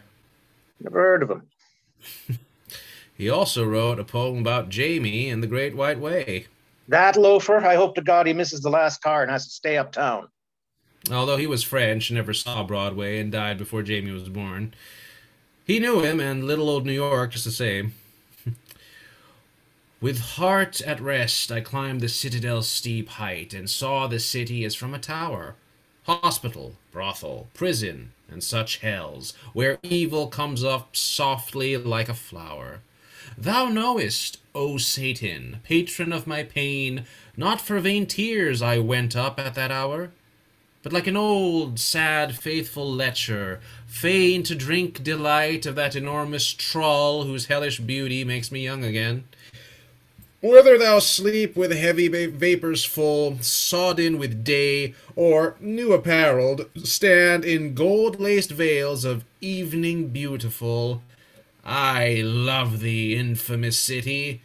Harlots and hunted have pleasures of their own to give. The vulgar herd can never understand. Morbid filth. Where the hell do you get your taste in literature? Filth and despair and pessimism. Another atheist, I suppose. When you deny God, you deny hope. That's the trouble with you. If you get down on your knees. It's a good likeness of Jamie, don't you think? Hunted by himself and whiskey, hiding in a Broadway hotel with some fat tart. He likes them fat. Reciting Dowson Sonara to her. All night upon my heart I felt her warm heart beat. Light night long within mine arms in love and sleep she lay. Surely the kisses of her bought red mouth were sweet, but I was desolate and sick of an old passion. When I awoke and found the dawn was gray, I have been faithful to thee, Sonara, in my fashion. And the poor fat burlesque queen doesn't get a word of it, but suspects she's being insulted. And Jamie never loved any Sonara and was never faithful to a woman in his life, even in his own fashion. But he lies there, kidding himself he is superior and enjoys pleasures the vulgar herd can never understand. It's nuts. It's completely nuts. It's madness yet. If you'd get on your knees and pray, when you deny God, you deny sanity. Yeah, but who am I to feel superior? I've done the same damn thing, and it's no more crazy than Dowson himself, inspired by an absinthe hangover, writing it to a dumb barmaid who thought he was a poor crazy souse, and gave him the gate to marry a waiter. Poor Dowson. Booze and consumption got him. Perhaps it would be tactful of me to change the subject. Where you get your taste in authors. The damned library of yours. Voltaire, Rousseau, Schopenhauer, Nietzsche, Ibsen, atheists, fools, and madmen. And your poets, this Dowson and this Baudelaire and Swinburne and Oscar Wilde and Whitman and Poe, whoremongers and degenerates. When I freed good sets of Shakespeare there, you could read. They say he was a souse too. They lie. I don't doubt he liked his glass. It's a good man's failing. But he knew how to drink, so it didn't poison his brain with morbidness and filth. Don't compare him with the pack you've got in there. Your dirty Zola, and your Dante Gabriel Rossetti, who was a dope fiend. Perhaps it would be wise to change the subject. You can't accuse me of not knowing Shakespeare. Didn't I win $5 from you once when you bet me I couldn't learn a leading part of his in a week? As you used to do in stock in the old days? I learned Macbeth and recited it letter perfect with you giving me the cues. That's true. So you did. Mm. It was a terrible ordeal. I remember hearing you murder the lines. I kept wishing I'd paid over the bet without making you prove it. Oh, did you hear? She's moving around. I was hoping she'd gone to sleep. Oh, forget it. How about another drink? When did Mama go to bed? Right after you left. She wouldn't eat any dinner. What made you run away? Nothing. Well, here's how. Drink hearty, lad. Moving around a lot. I hope she doesn't come down. Yes. She'll be nothing but a ghost haunting the past by this time. Back before I was born. Doesn't she do the same with me? Back before she ever knew me. You'd think the only happy days she's ever known were in her father's home or at the convent, praying and playing the piano. As I've told you before, you must take her memories with a grain of salt. Her wonderful home was ordinary enough. Her father wasn't the great, generous, noble Irish gentleman she makes out. He was a nice enough man, good company, and a good talker. I liked him, and he liked me. He was prosperous enough, too, in his wholesale grocery business, an able man, but he had his weakness. She condemns my drinking, but she forgets his. It's true, he never touched a drop until he was 40, but after that, he made up for lost time. He became a steady champagne drinker, the worst kind. That was his grand pose, to drink only champagne. Well, it finished him quick. That, and the consumption. We don't seem to be able to avoid unpleasant topics, do we? No. What do you say to a game or two of casino, lad? All right. You can't lock up and go to bed till Jamie comes out on that last trolley, which I hope he won't. And I don't want to go upstairs anyway till she's asleep. Neither do I. As I was saying, you must take her tales of the past with a grain of salt. The piano playing and her dreaming of becoming a concert pianist, that was put in her head by the nuns flattering her. She was their pet. They loved her for being so devout. They don't know that not one in a million who shows promise ever rises concert playing. Not that your mother didn't play well for a schoolgirl, but that's no reason to take it for granted she could have... Why don't you deal if we're going to play? Yeah, I am. And the idea that she might have become a nun, that's the worst. Your mother was one of the most beautiful girls you could ever see. She knew it, too. She was a bit of a rogue and a coquette, God bless her, behind all her shyness and blushes. She had never made to renounce the world. She was bursting with health and high spirits and the love of loving. For God's sake, Papa, why don't you pick up your hand? Let's see what I have here. Listen. She's coming downstairs. We'll play our game. Pretend not to notice, and she'll soon go up again. I don't see her. She must have started down and then turned back. Thank God. Yes. It's pretty horrible to see her the way she must be now. And the hardest thing to take is the blank wall she builds around her. Or it's more like a bank of fog in which she hides and loses herself. Deliberately. That's the hell of it. You know, something in her does it deliberately, to get beyond our reach, to be rid of us, to forget we're alive. It's as if, in spite of loving us, she hated us. No, lad, it's not her. It's the damned poison. And she takes it to get that effect. At least I know she did this time. My play, isn't it? Here. She's been terribly frightened about your illness, for all her pretending. Don't be too hard on her, lad. Remember, she's not responsible. Once that cursed poison gets a hold on anyone. No, it should never have gotten a hold on her. I know damned well she's not to blame. And I know who is. You are. Your damned stinginess. If you'd spent money for a decent doctor when she was so sick after I was born, she'd never have known morphine existed.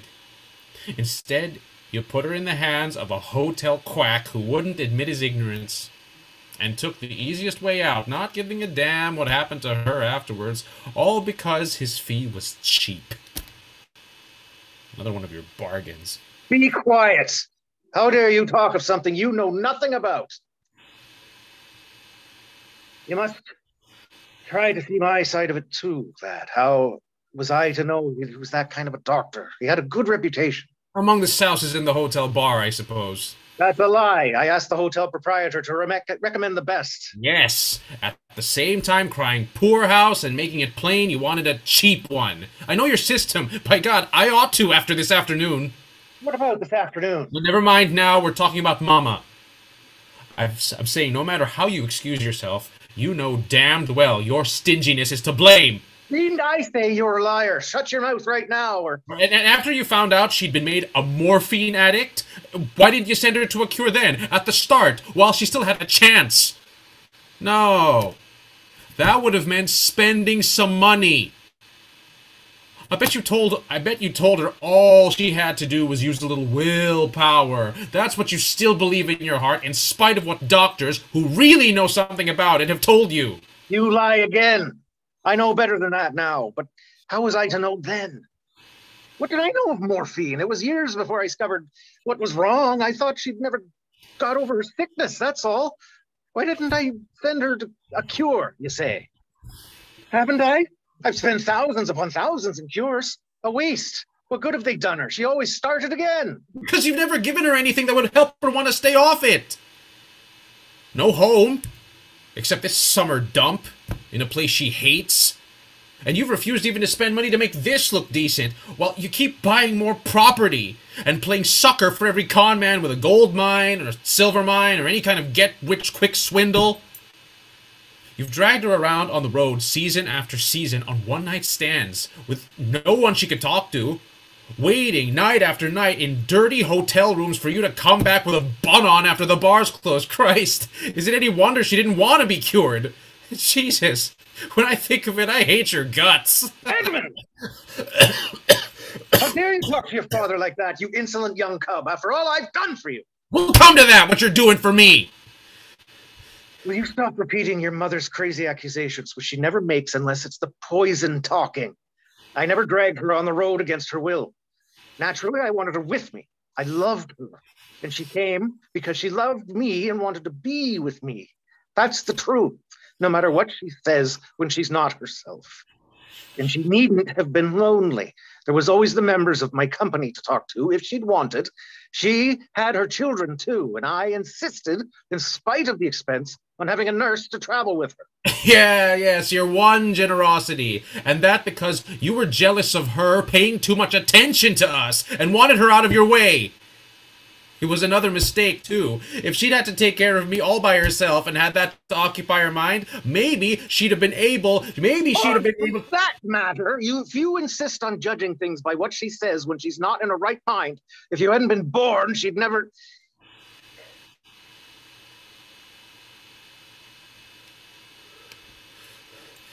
Sure. I know that's what she feels, Papa. She doesn't. She loves you as dearly as ever mother loved a son. I only said that because you put me in such a goddamn rage. breaking up the past and saying you hate me. I didn't mean it, Papa.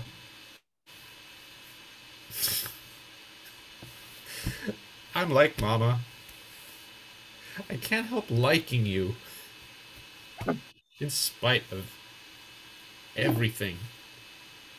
I might say the same of you. You're no great shakes as a son. It's a case of a poor thing, but mine own. Whose game? What happened to our game? Whose play is it? It's yours, I guess. You mustn't let yourself be too downhearted, lad, by the bad news you had today. Both the doctors promised me if you obey orders at this place you're going, you'll be cured in 6 months. Or a year at most. Don't kid me. You don't believe that. Of course I believe it. Why shouldn't I believe it when both Hardy and the specialist? You think I'm gonna die. That's a lie. You're crazy. So, why waste money? That's why you're sending me to a state farm up in, I don't know, God knows where. State farm? It's the Hilltown Sanatorium. That's all I know. And both doctors said it was the best place for you. For the money. That is, for nothing. Or practically nothing. Don't lie, Papa. You know damned well Hilltown Sanatorium is a state institution. Jamie suspected you'd cry poorhouse to Hardy, and he wormed the truth out of him. That drunken loafer. I'll kick him out in the gutter. He's poisoned your mind against me ever since you were old enough to listen. You can't deny it's the truth about the state farm, can you? It's not true the way you look at it. What if it is run by the state? That's nothing against it. The state has the money to make a better place than any private sanatorium. And why shouldn't I take advantage of it? It's my right. And yours. We're residents. I'm a property owner. I help to support it. I'm taxed to death. Yes, on property valued at $250,000. Right. It's all mortgaged. Hardy and the specialists know what you're worth.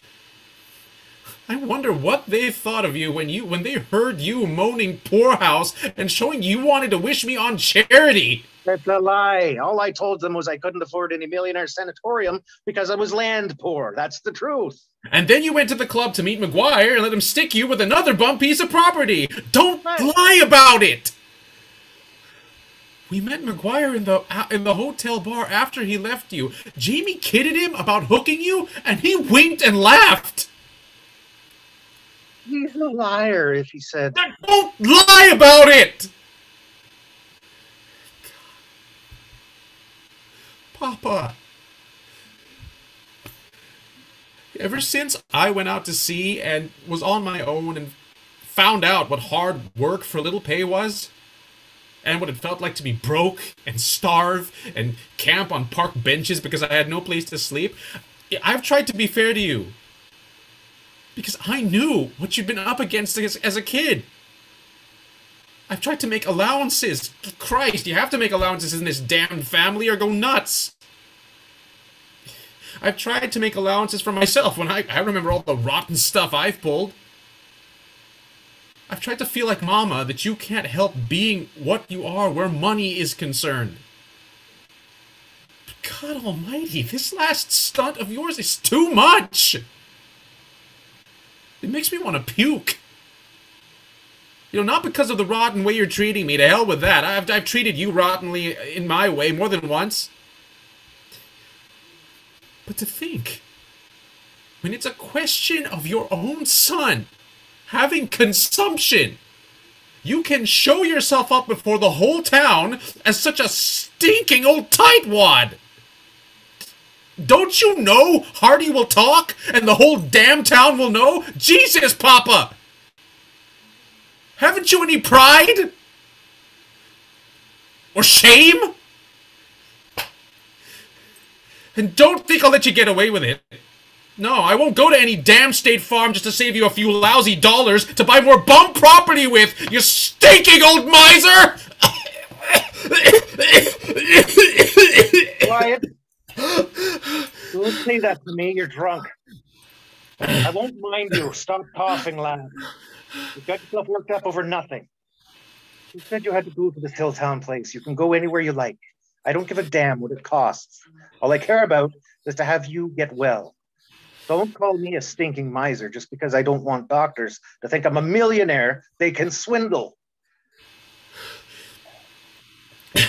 Weak, bad. You'd better take a bracer. Thanks.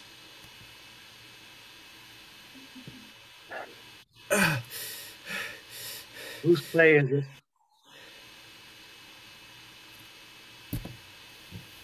Thinking old miser.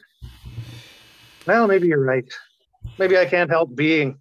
Although all my life since I had anything, I've thrown money over the bar to buy drinks for everyone in the house, or loaned money to sponges I knew would never pay it back. But of course, that was in bar rooms when I was full of whiskey.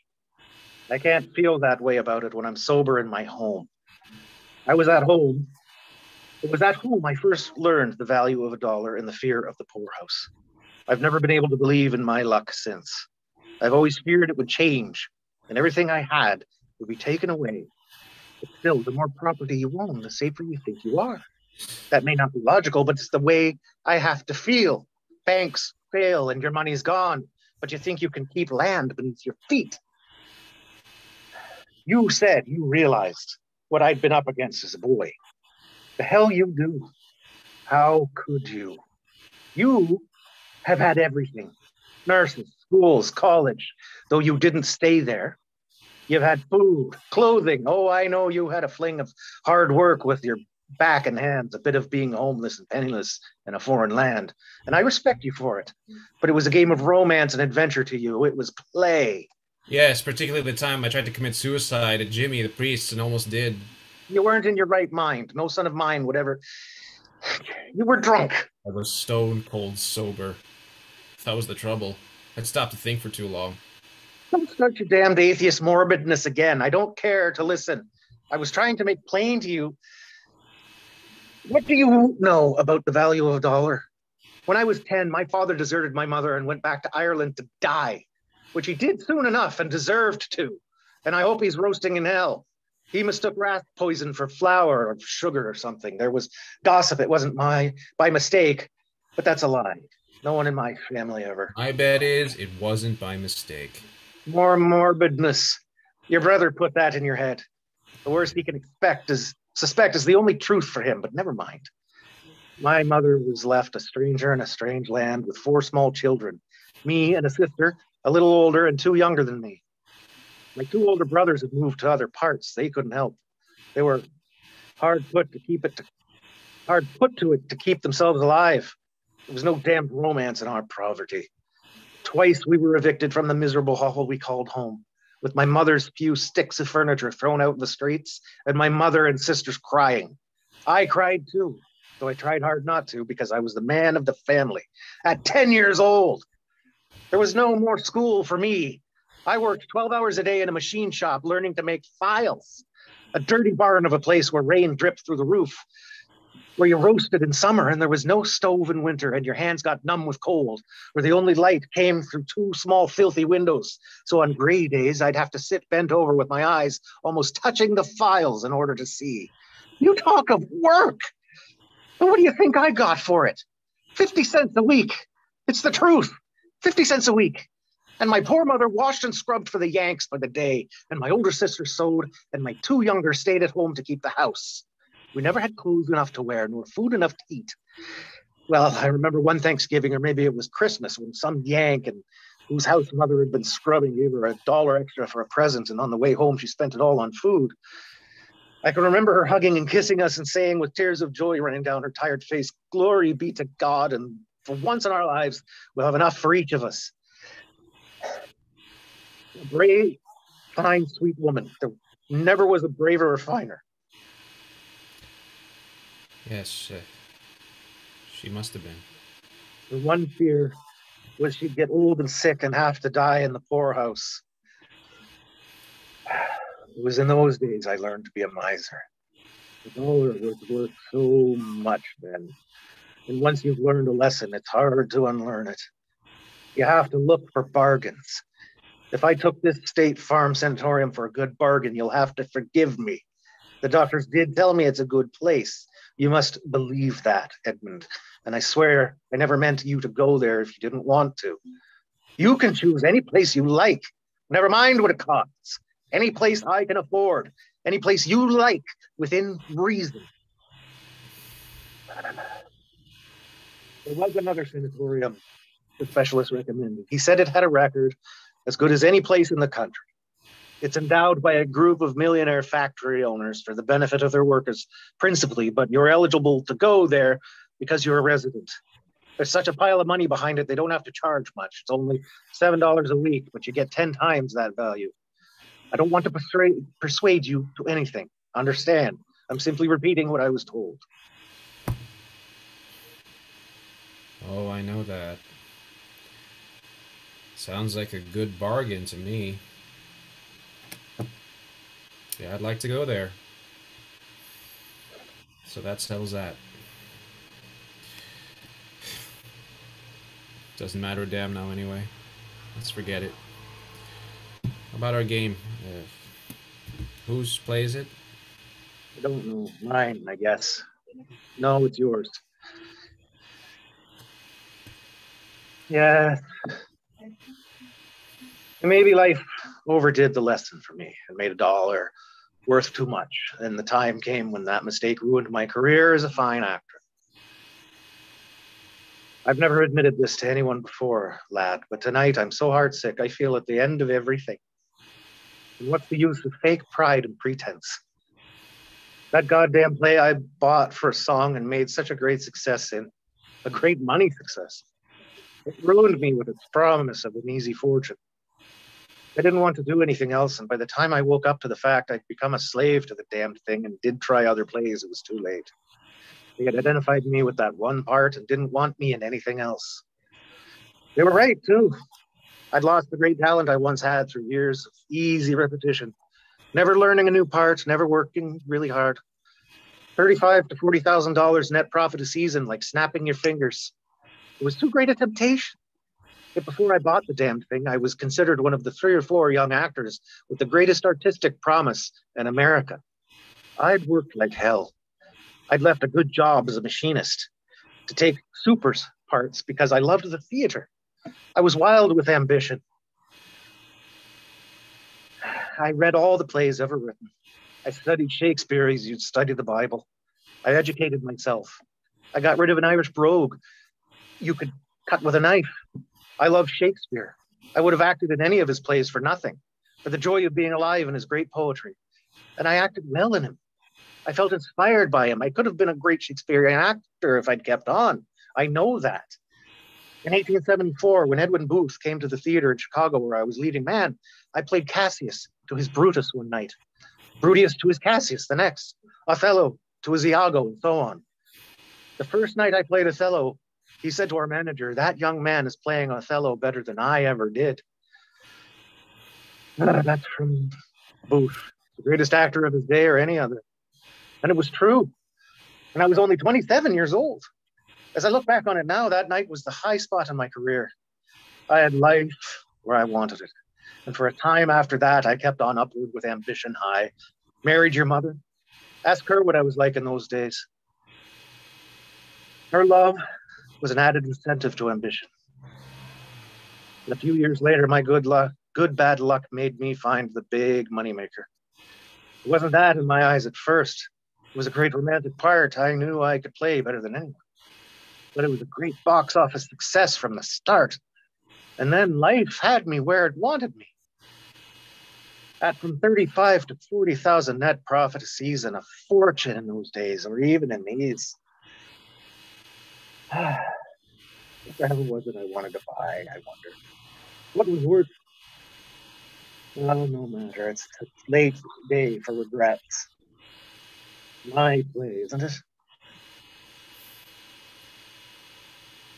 I'm glad you told me this, Papa. I know you a lot better now. Maybe I shouldn't have told you. Maybe we'll only feel more contempt for me. And it's a poor way to convince you of the value of $1. The glare from those extra lights hurts my eyes. You don't mind if I turn them out, do you? We don't need them, and there's no use making the electric company rich. No, sure not. Just turn them out. I don't know what the hell it is I wanted to buy. When I saw the moat, Edmund, I'd gladly face not having an acre of land to call my own, nor a penny in the bank. I'd be willing to have no home but the poorhouse of my old age if I could look back now on having been the fine artist I might have been.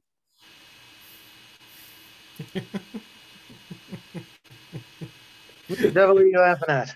No, not at you, Papa. At life. It's so damn crazy. More morbidness. There's nothing more wrong with life. It's we who... The fault, dear Brutus, is not in our stars, but in ourselves that we are underlings. The praise Edwin Booth gave my Othello, I made the manager put down his exact words in writing. I kept it in my wallet for years. I used to read it every once in a while until finally it made me feel so bad I didn't want to face it anymore. Where is it now, I wonder? Somewhere in this house. I remember I put it away carefully. It might be in an old trunk in the attic, along with Mama's wedding dress. For Pete's sake, if we're gonna play cards, let's play. You know? He takes the card his father has played and leads. For a moment, they play the game like mechanical chess players. Then Tyrone stops, listening to a sound upstairs. She's still moving around. God knows when she'll go to sleep. For Christ's sake, Papa, forget it. He reaches out and pours a drink. Tyrone starts to protest, then gives it up. Edmund drinks.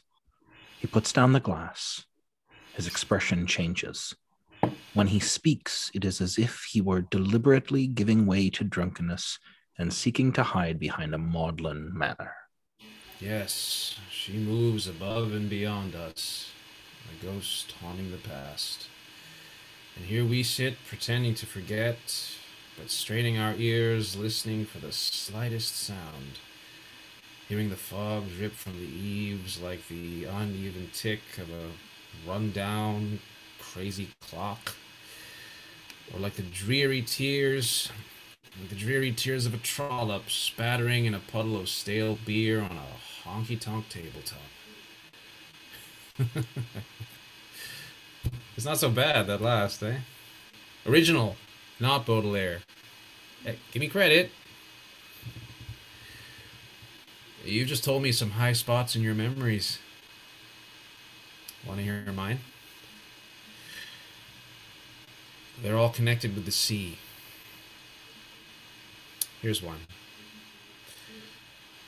When I was on the Squarehead Square Rigger, bound for Buenos Aires, full moon in the trades, the old hooker driving 14 knots. I lay on the bowsprit, facing astern, with the wave, the water, foaming into spume under me. The masts with every sail, white in the moonlight, towering high above me, I became drunk. Drunk with the beauty and singing rhythm of it. And for a moment, I lost myself. Actually lost my life. I was set free. I dissolved in the sea. Became white sails and flying spray, became beauty and rhythm, became moonlight and the ship and the high dim starred sky. I belonged, without past or future, within peace and unity and a wild joy, within something greater than my own life, or the life of man, to life itself, to God, if you want to put it that way. Then another time on the American line, when I was lookout on the crow's nest in the dawn watch, a calm sea that time. Only a lazy groundswell and a low, slow, drowsy roll of the ship. The passengers asleep and none of the crew in sight. No sound of man. Black smoke pouring from the funnels behind and beneath me. Dreaming, not keeping lookout, feeling alone and above and apart. watching the dawn creep like a painted dream over the sky and sea which slept together.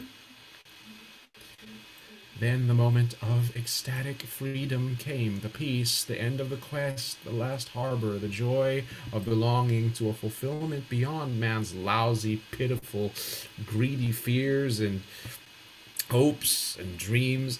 And several other times in my life when I was swimming far out or lying alone on a beach, I have had the same experience. Became the sun, the hot sand, green seaweed anchored to a rock, swaying in the tide like a saint's vision of beatitude. Like the veil of things as they seem drawn back by an unseen hand. For a second, you see, seeing the secret are the secret. For a second, there is meaning. Then the hand lets the veil fall, and you are alone, lost in the fog again, and you stumble on toward nowhere for no good reason.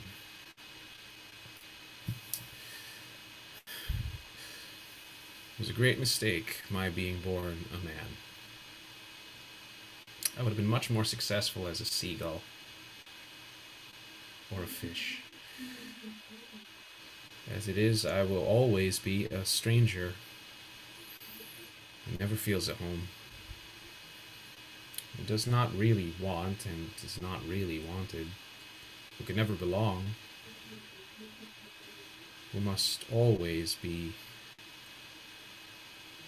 a little in love with death. Yes, there's the makings of a poet in you, all right. But that's morbid craziness about not being wanted and loving death.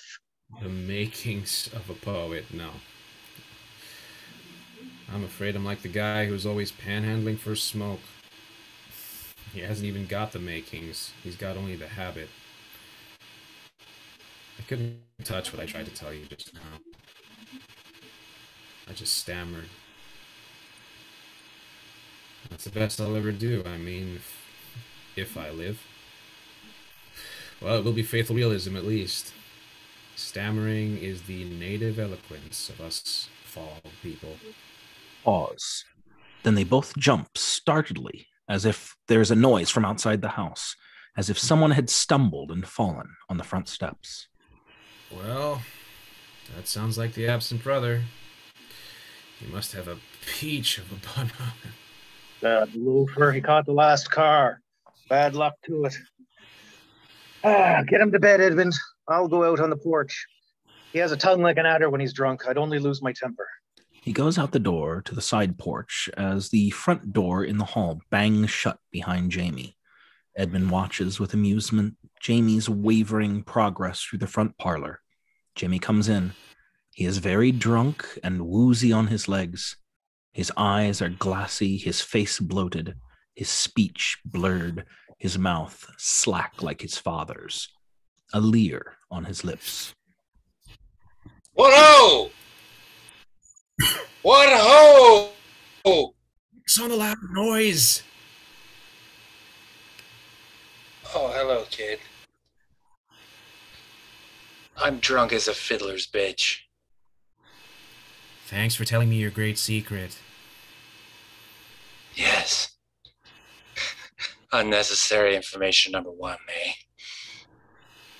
Oh, I had a serious accident.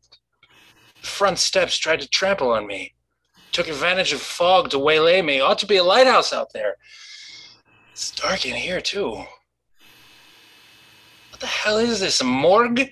Let's have some lights on this subject. Ford, O Cobble River, Ford, O Cobble River in the dark. Keep the crossing stakes beside you, and they will surely guide you. Cross the ford, O Cobble River in the dark. He fumbles at the chandelier and manages to turn on the 3 bulbs. That's more like it. To hell with old Gaspard. Where is that old tightwad? Out on the porch. Can't expect us to live in the black hole of Calcutta. His eyes fix on the full bottle of whiskey. Say, have I got the DTs? By God, it's real. What's the matter with the old man tonight? Must be ossified to forget that he left this out. Grab opportunity by the forelock. It's key to my success. You're stinking now. That'll knock you stiff. Wisdom from the mouth of babes. Can the wise stuff, kid. You're still wet behind the ears. All right. Pass out if you want to. Can't. That's the trouble. I had enough to sink a ship, but can't sink.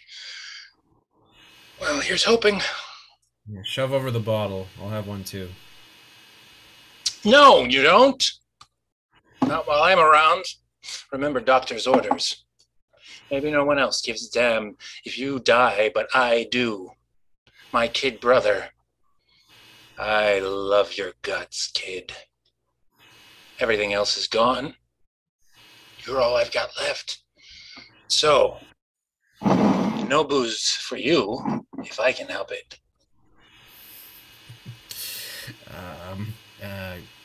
Give me a moment. I've got another blank page here. I will just switch over to a play page that is not blank. Just give me a moment. This is up. Up. Yep. Hold on, everybody. Hold on.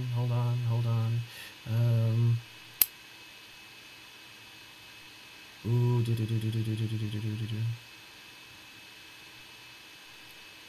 Yep, you're you're awfully tranquil right now for such a drunkard, Jamie. Appreciate it. Yep, you never tell her, never mind the cost. Yep, up. Edmund turned to page 160. Yes, thank you. Thank you, voice from above.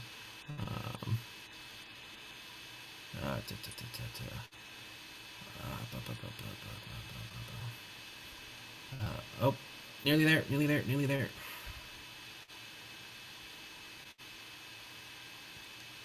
And here's Jamie. Thank you. Okay, thank you. Up. All right, so no booze for me, eh? Come on, lay off it. You don't believe I care, eh? Nice. Just drunken bull? All right. Go ahead and kill yourself. Sure, I know you care, Jamie. I'm going on the wagon. But tonight, doesn't count. Too many damned things have happened today. Here's how.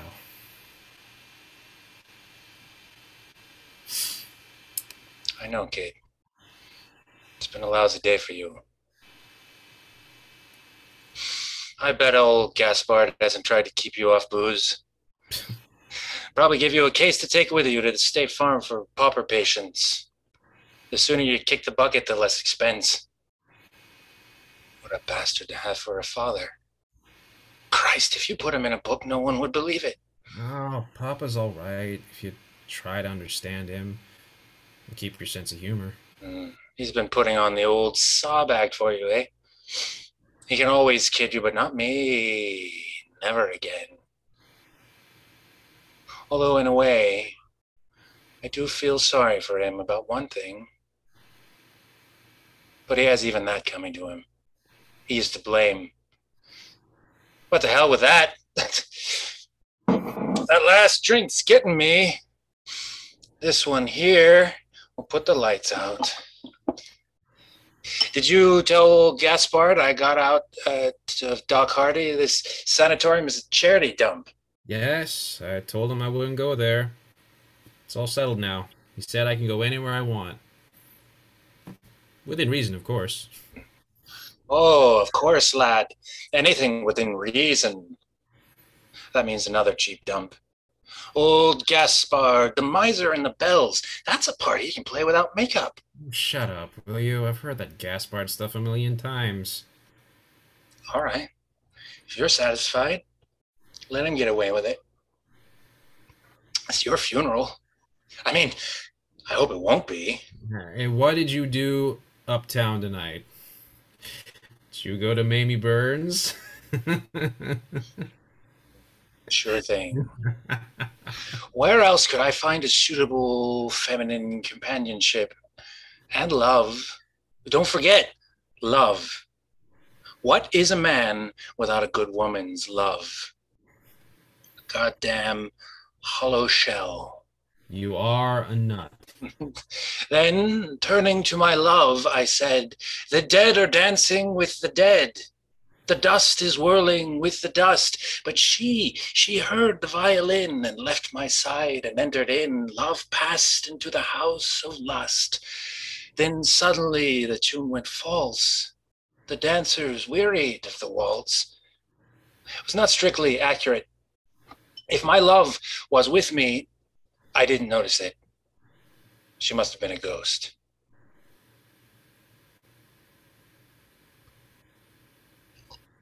Guess which one of Mamie's charmers I picked to bless me with her woman's love. I'll hand you a laugh, kid. I picked Fat Violet.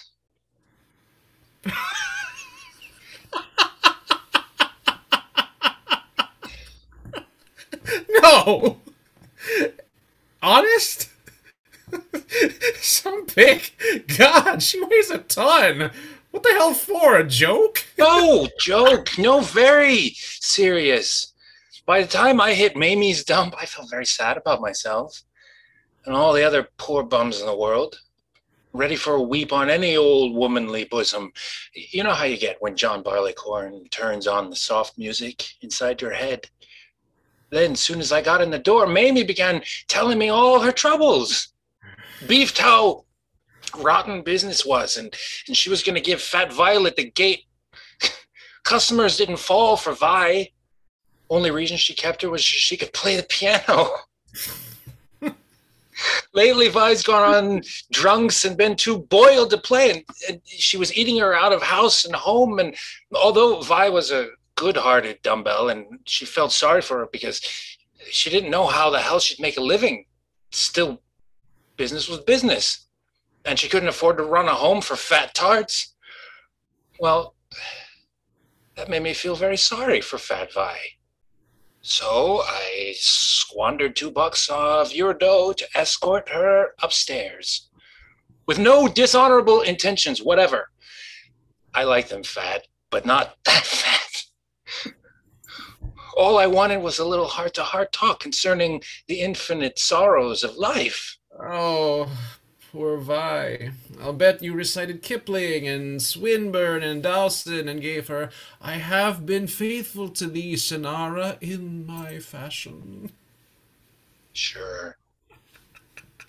With the old master John Barleycorn playing soft music. She stood it for a while. Now then she got good and sore. Got the idea I took her upstairs for a joke. Gave me a great bawling out. Said she was better than a drunken bum who recited poetry. And then she began to cry. So I had to say I loved her because she was fat. And she wanted to believe that. And I stayed with her to prove it. And that cheered her up. And she kissed me when I left and said she'd fallen hard for me. And we both cried a little more in the hallway. And everything was fine. Except Mamie Burns thought I'd gone bughouse. Harlots and hunted have pleasures of their own to give. The vulgar herd can never understand. Exactly. Hell of a good time at that. You should have stuck around with me, kid. Mamie Burns inquired after you. Sorry to hear you were sick. She meant it, too. Well, this night has opened my eyes to a great career in store for me, my boy. I shall give the art of acting back to the performing seals, which are its most perfect expression, by applying my natural God-given talents in their proper sphere. I shall attain the pinnacle of success. I'll be the lover of fat women in Barnum and Bailey's circus.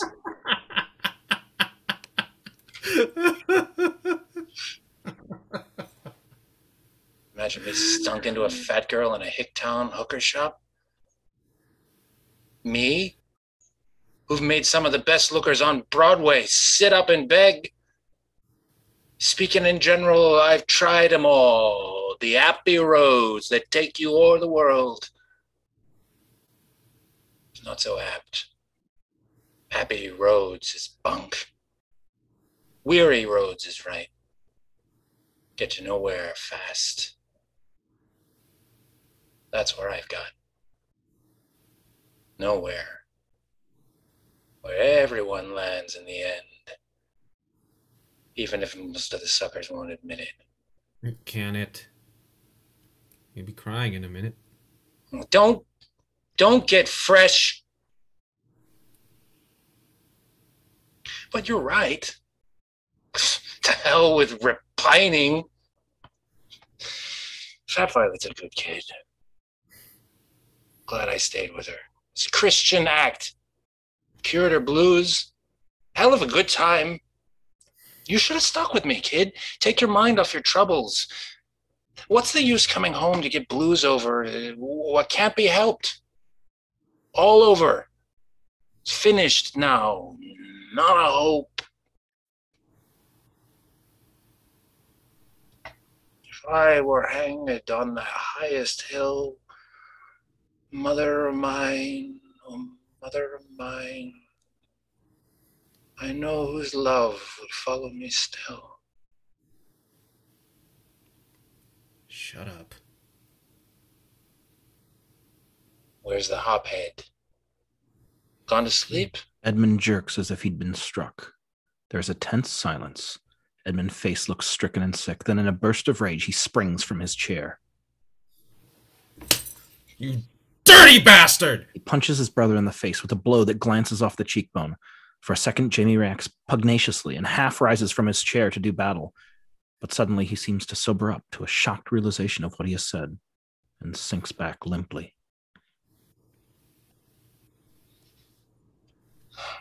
Thanks. Kid, I certainly had that coming. I don't know what made me... Booze talking. You know me, kid. I know. You'd never say that unless... God, Jamie, no matter how drunk... It's no excuse! I'm sorry. I'm sorry I hit you. You and I... We never scrapped that bad. It's all right. I'm glad you did. My dirty tongue. I'd like to cut it out. I suppose it's because I feel so damn sunk. Because this time Mama had me fooled. I really believe she had it licked. She thinks I always believe the worst, but this time I believe the best. I suppose I can't forgive her. Yet. It meant so much. I'd begun to hope that if she'd beaten the game, I could too.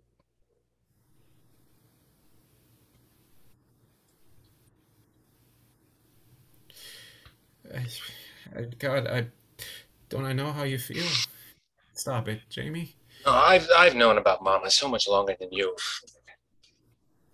Never forget the first time I got wise.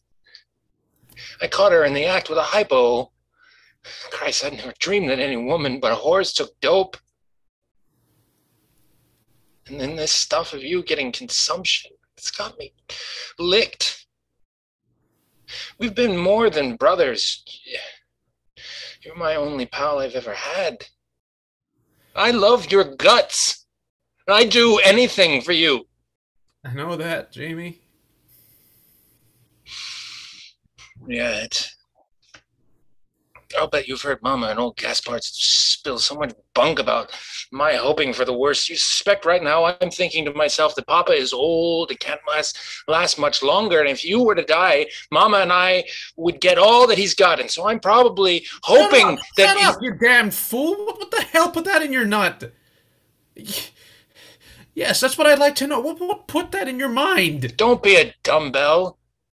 What I said, always suspected of hoping for the worst. So I can't help. What are you trying to do?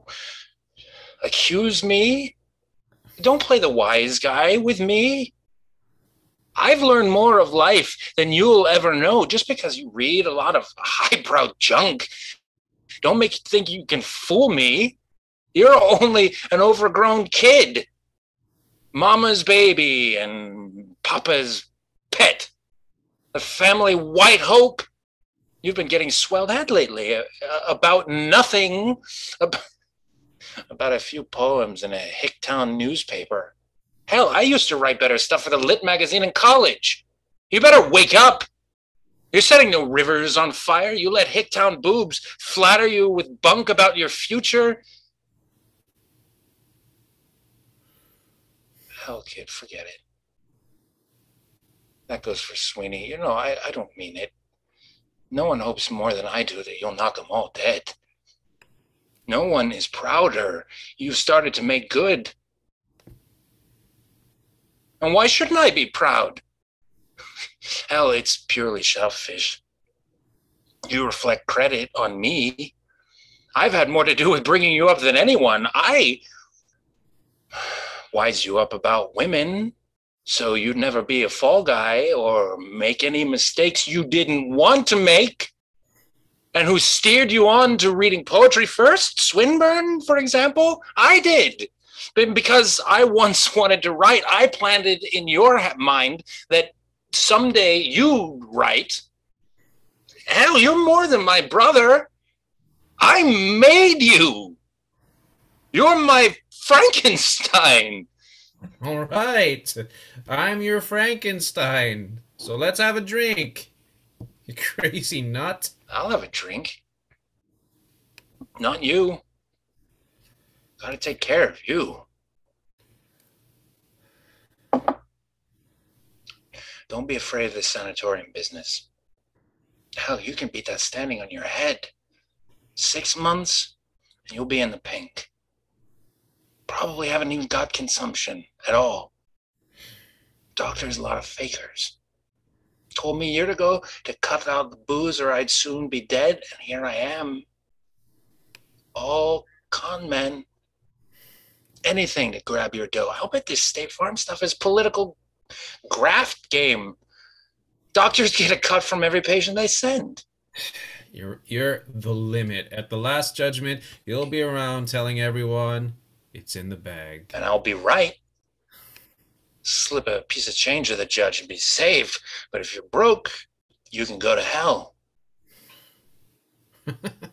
Therefore, put money in thy purse. That's the only dope. This is the secret of my success. Look what it's got me.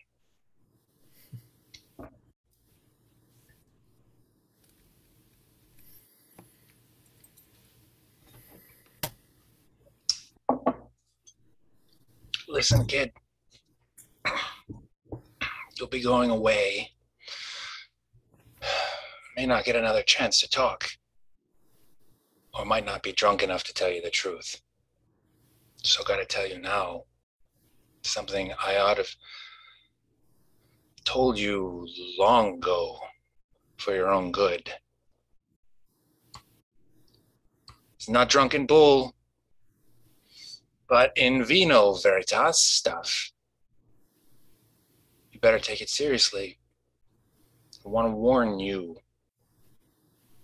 against me. Mama and Papa are right. I've been rotten bad influence. And worst of it is, I did it on purpose. Shut up. No, I don't want to No, hear. next kid, you listen.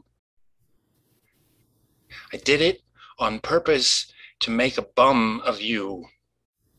Or part of me did. A big part. That's the part that's been dead so long.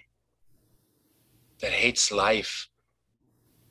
Am I putting you wise so you learn from my mistakes? I believe that myself at times, but it's fake.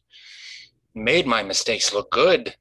Made getting drunk romantic.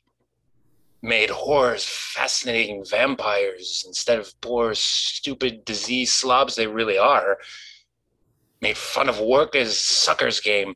Never wanted you to succeed and make me look even worse by comparison. Wanted you to fail. Always jealous of you. Mama's baby. Papa's pet. And it was your being born that started Mama on dope. I know that's not your fault, but all the same, God damn you. I can't help hating your guts. No, Jesus, Jamie, no, cut it out. Cut it No, out. but don't get me wrong, kid. No, but I love you more than I hate you. My saying what I'm telling you now proves it. I run the risk you'll hate me, and you're all I've got left. But I didn't mean to tell you that last stuff. Go that far back. I don't know what made me. What I wanted to say is, I'd like to see you become the greatest success in the world.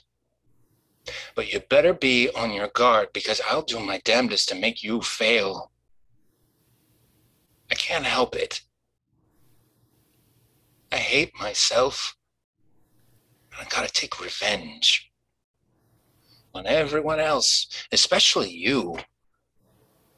Oscar Wilde's Reading jail had that dope twisted. The man was dead, and so he had to kill the thing he loved. That's what it ought to be. The dead part of me hopes you won't get well. Maybe he's even glad the game has got Mama again. He wants company. He doesn't want to be the only one around, the only corpse in this house. Jesus, Jamie, you really have gone crazy. Well, think it over, and you'll see I'm right. Think it over when you're away from me in the sanatorium. Make up your mind you've got to tie a can to me. Get me out of your life. Or think of me as dead. Tell people I had a brother, but he's dead. And when you come back, look out for me. I'll be waiting to welcome you with that my old pal stuff and give you the glad hand at the first good chance. I'll stab you in the back. Shut up. I'll be goddamned if I'll listen to you anymore. Only don't forget me. Remember, I warned you for your sake. Give me credit. Greater love hath no man than this, that he saveth his brother from himself. That's all. Feel better now. Gone to confession. I know you absolved me, don't you, kid? You understand. You're a damn fine kid. Ought to be. I made you. So go and get well. Don't die on me. You're all I've got left. God bless you, kid. Oh, that last drink. The old KO. He falls into a drunken doze, not completely asleep. Edmund buries his face in his hands miserably. Tyrone comes in quietly through the screen door from the porch, his dressing gown wet with fog, the collar turned up around his throat. His face is stern and disgusted, but at the same time pitying. Edmund does not notice his entrance. Thank God he's asleep. I thought he'd never stop talking. We'd better let him stay here where he is and sleep it off. I heard the last part of his talk. It's what I warned you. I hope you'll heed the warning. Now it comes from his own mouth. But don't take it too much to heart, lad. He loves to exaggerate the worst of himself when he's drunk. He's devoted to you. It's the one good thing left in him. A sweet spectacle for me, my firstborn, who I hoped would bear my name in honor and dignity, who showed such brilliant promise. Keep quiet, can't you, Papa? A waste, a wreck, drunken hulk, done with and finished. He drinks. Jamie has become restless, sensing his father's presence struggling up from his stupor. Now he gets his eyes open to blink up at Tyrone. The latter moves back a step defensively, his face growing hard. Clarence is come. False, fleeting, perjured Clarence that stabbed me in a field by Tewkesbury. Seize on him, furies. Stake him into torment. What the hell are you staring at? Look in my face. My name is Might Have Been. I am also called no more. Too late. Farewell. I'm well aware of that, and God knows I don't want to look at it. I got an idea for you, Papa. Put on a revival of the Bells this season. There's a great part in it you can play without makeup. Old Gaspard, the miser. Shut up, Jamie. I claim Edwin Booth never saw the day when he could give as good a performance as a trained seal. Seals are intelligent and honest, and they don't put up any bluffs about the art of acting. They admit that they're just hams earning their daily fish. You loafer! Papa, do you want to start a row that'll bring Mama down? Jamie, go back to sleep. You've shut off your mouth enough for one day. All right, kid. I'm not looking for an argument. It's too damn sleepy. He closes his eyes, his head nodding.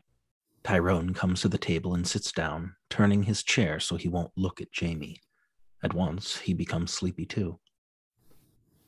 To God she'd go to bed so that I could too.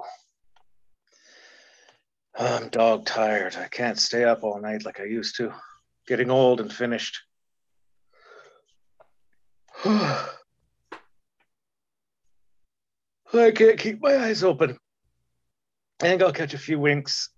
Why don't you do the same, Edmund? It'll pass the time until she... His voice trails off.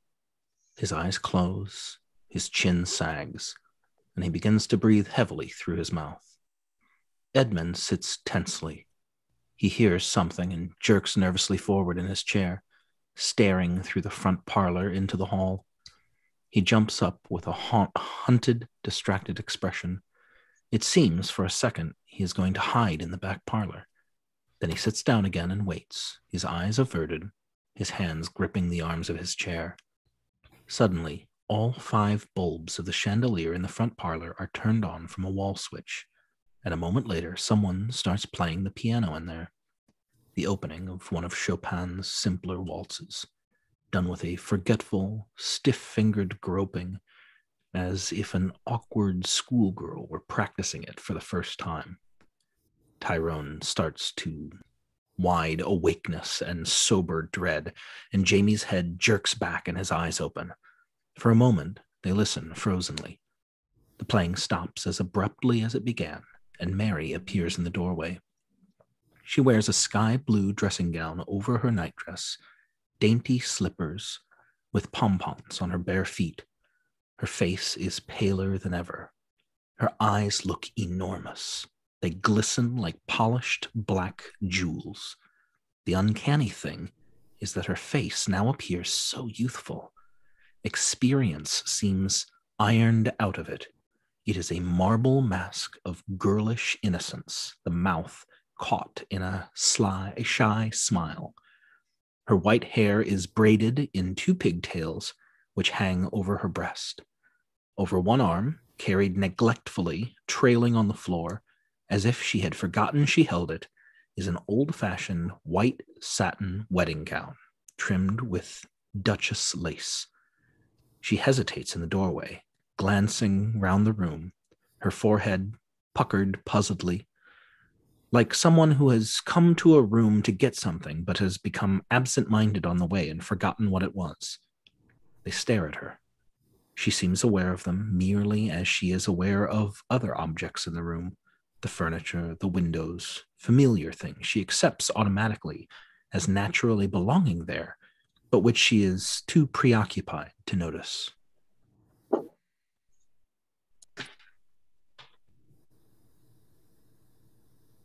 The mad scene. Enter Ophelia. Good boy, Edmund. The dirty blackguard, his own mother. All right, kid. I had it coming. But I told you how much I'd hoped. I'll kick you out in the gutter tomorrow, so help me God. Jamie, for the love of God, stop it.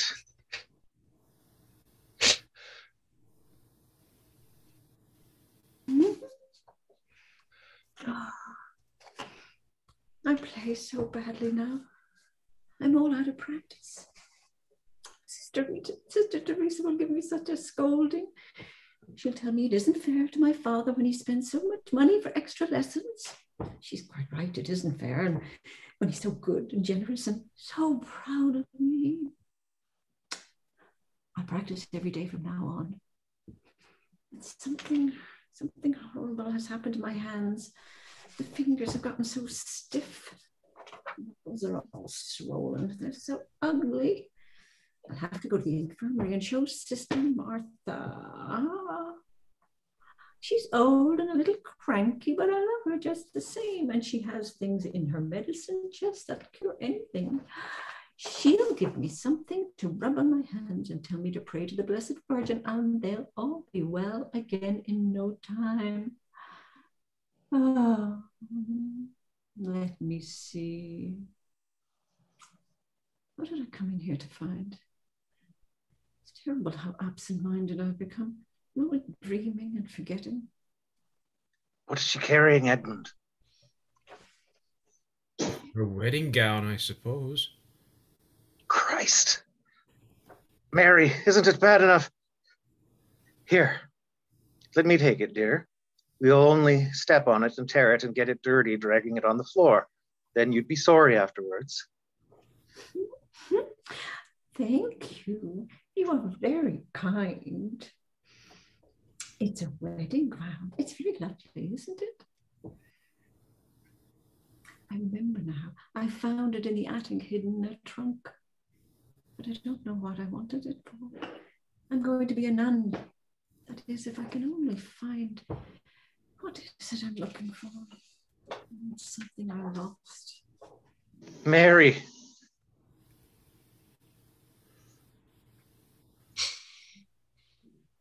She doesn't seem to hear him. He gives up helplessly, shrinking into himself, even his defensive drunkenness taken from him, leaving him sick and sober.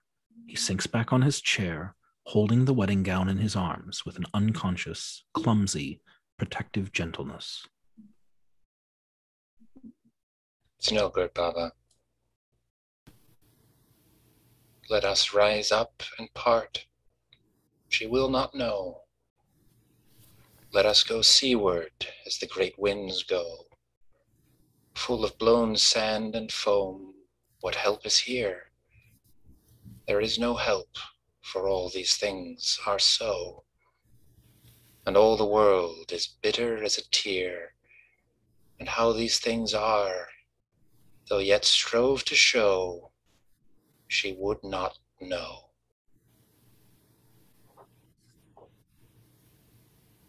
Something I miss terribly. I can't be altogether lost. Mama! Hell, what's the use? It's no good. Let us go hence, my songs she will not hear. Let us go hence together without fear. Keep silence now, for singing time is over, and over all old things and all things dear. She loves not you nor me, as all we love her. Yea, though we sang as angels in her ear, she would not hear. Something think I need terribly. I remember when I had it, I was never lonely, never afraid. I can't have lost it forever. I would die if I thought that, because then there would be no hope. She moves like a sleepwalker around the back of Jamie's chair, then forward towards left front, passing behind Edmund. Mama, it isn't a summer cold. I've got consumption. For a second, he seems to have broken through to her. She trembles and her expression becomes terrified. She calls distractedly, as if giving a command to herself. No! You must not try to touch me. You must not try to hold me. It isn't right when I'm hoping to be a nun. He lets his hand drop from her arm. She moves left to the front end of the sofa beneath the windows and sits down, facing front, her hands folded in her lap in a demure, schoolgirlish pose. You damn fool. It's no good. Let us go hence, she will not see. Sing all once more together. Surely she too, remembering days and words that were, will turn a little toward us, sighing. But we are hence, we are gone, as though we had not been there. Nay, and though all men seeing had pity on me, she would not see. Oh, we're fools to pay any attention. It's the damned poison. But I've never known her to drown herself in it as deep as this. Pass me that bottle, Jamie, and stop reciting that damned morbid poetry. I won't have it in my house. Jamie pushes the bottle towards him. He pours a drink without disarranging the wedding gown he holds carefully over his other arm in his lap and shoves the bottle back. Jamie pours his and passes the bottle to Edmund, who, in turn, pours one. Tyrone lifts his glass and his sons follow suit mechanically. But before they can drink, Mary speaks and they slowly lower their drinks to the table, forgetting them. I had a talk with Mother Elizabeth. She's so sweet and good. Saint on earth. I love her dearly. Maybe sinful of me, but I love her better than my own mother because she always understands even before you say a word. Her kind blue eyes look right into your heart. You can't keep any secrets from her. You shouldn't deceive her, even if you were mean enough to want to. Well, all the same, I don't think she was so understanding this time. I told her I wanted to be a nun. I explained how sure I was of my vocation, that I had prayed to the Blessed Virgin to make me sure, to find me worthy. I told Mother I had a true vision when I was praying at the shrine of Our Lady of Lourdes on the little island in the lake. I said I knew, as surely as I knew I was kneeling there, that the Blessed Virgin had smiled and blessed me with her consent. But Mother Elizabeth told me I must be more sure than that even, that I must prove that it wasn't simply my imagination. She said, if I was so sure, then I wouldn't mind putting myself to a test by going home after I graduated and living as other girls lived, going out to parties and dances and enjoying myself. And then if after a year or two I still felt sure I could come back to see her and we would talk it over again. I never dreamed Holy Mother would give me such advice. I was really shocked. I said, of course, I would do anything she suggested, but I knew it was simply a waste of time. After I left her, I felt all mixed up. So I went to the shrine and I prayed to the Blessed Virgin and found peace again because I knew she heard my prayer, would always love me and see no harm ever came of me so long as I never lost my faith in her.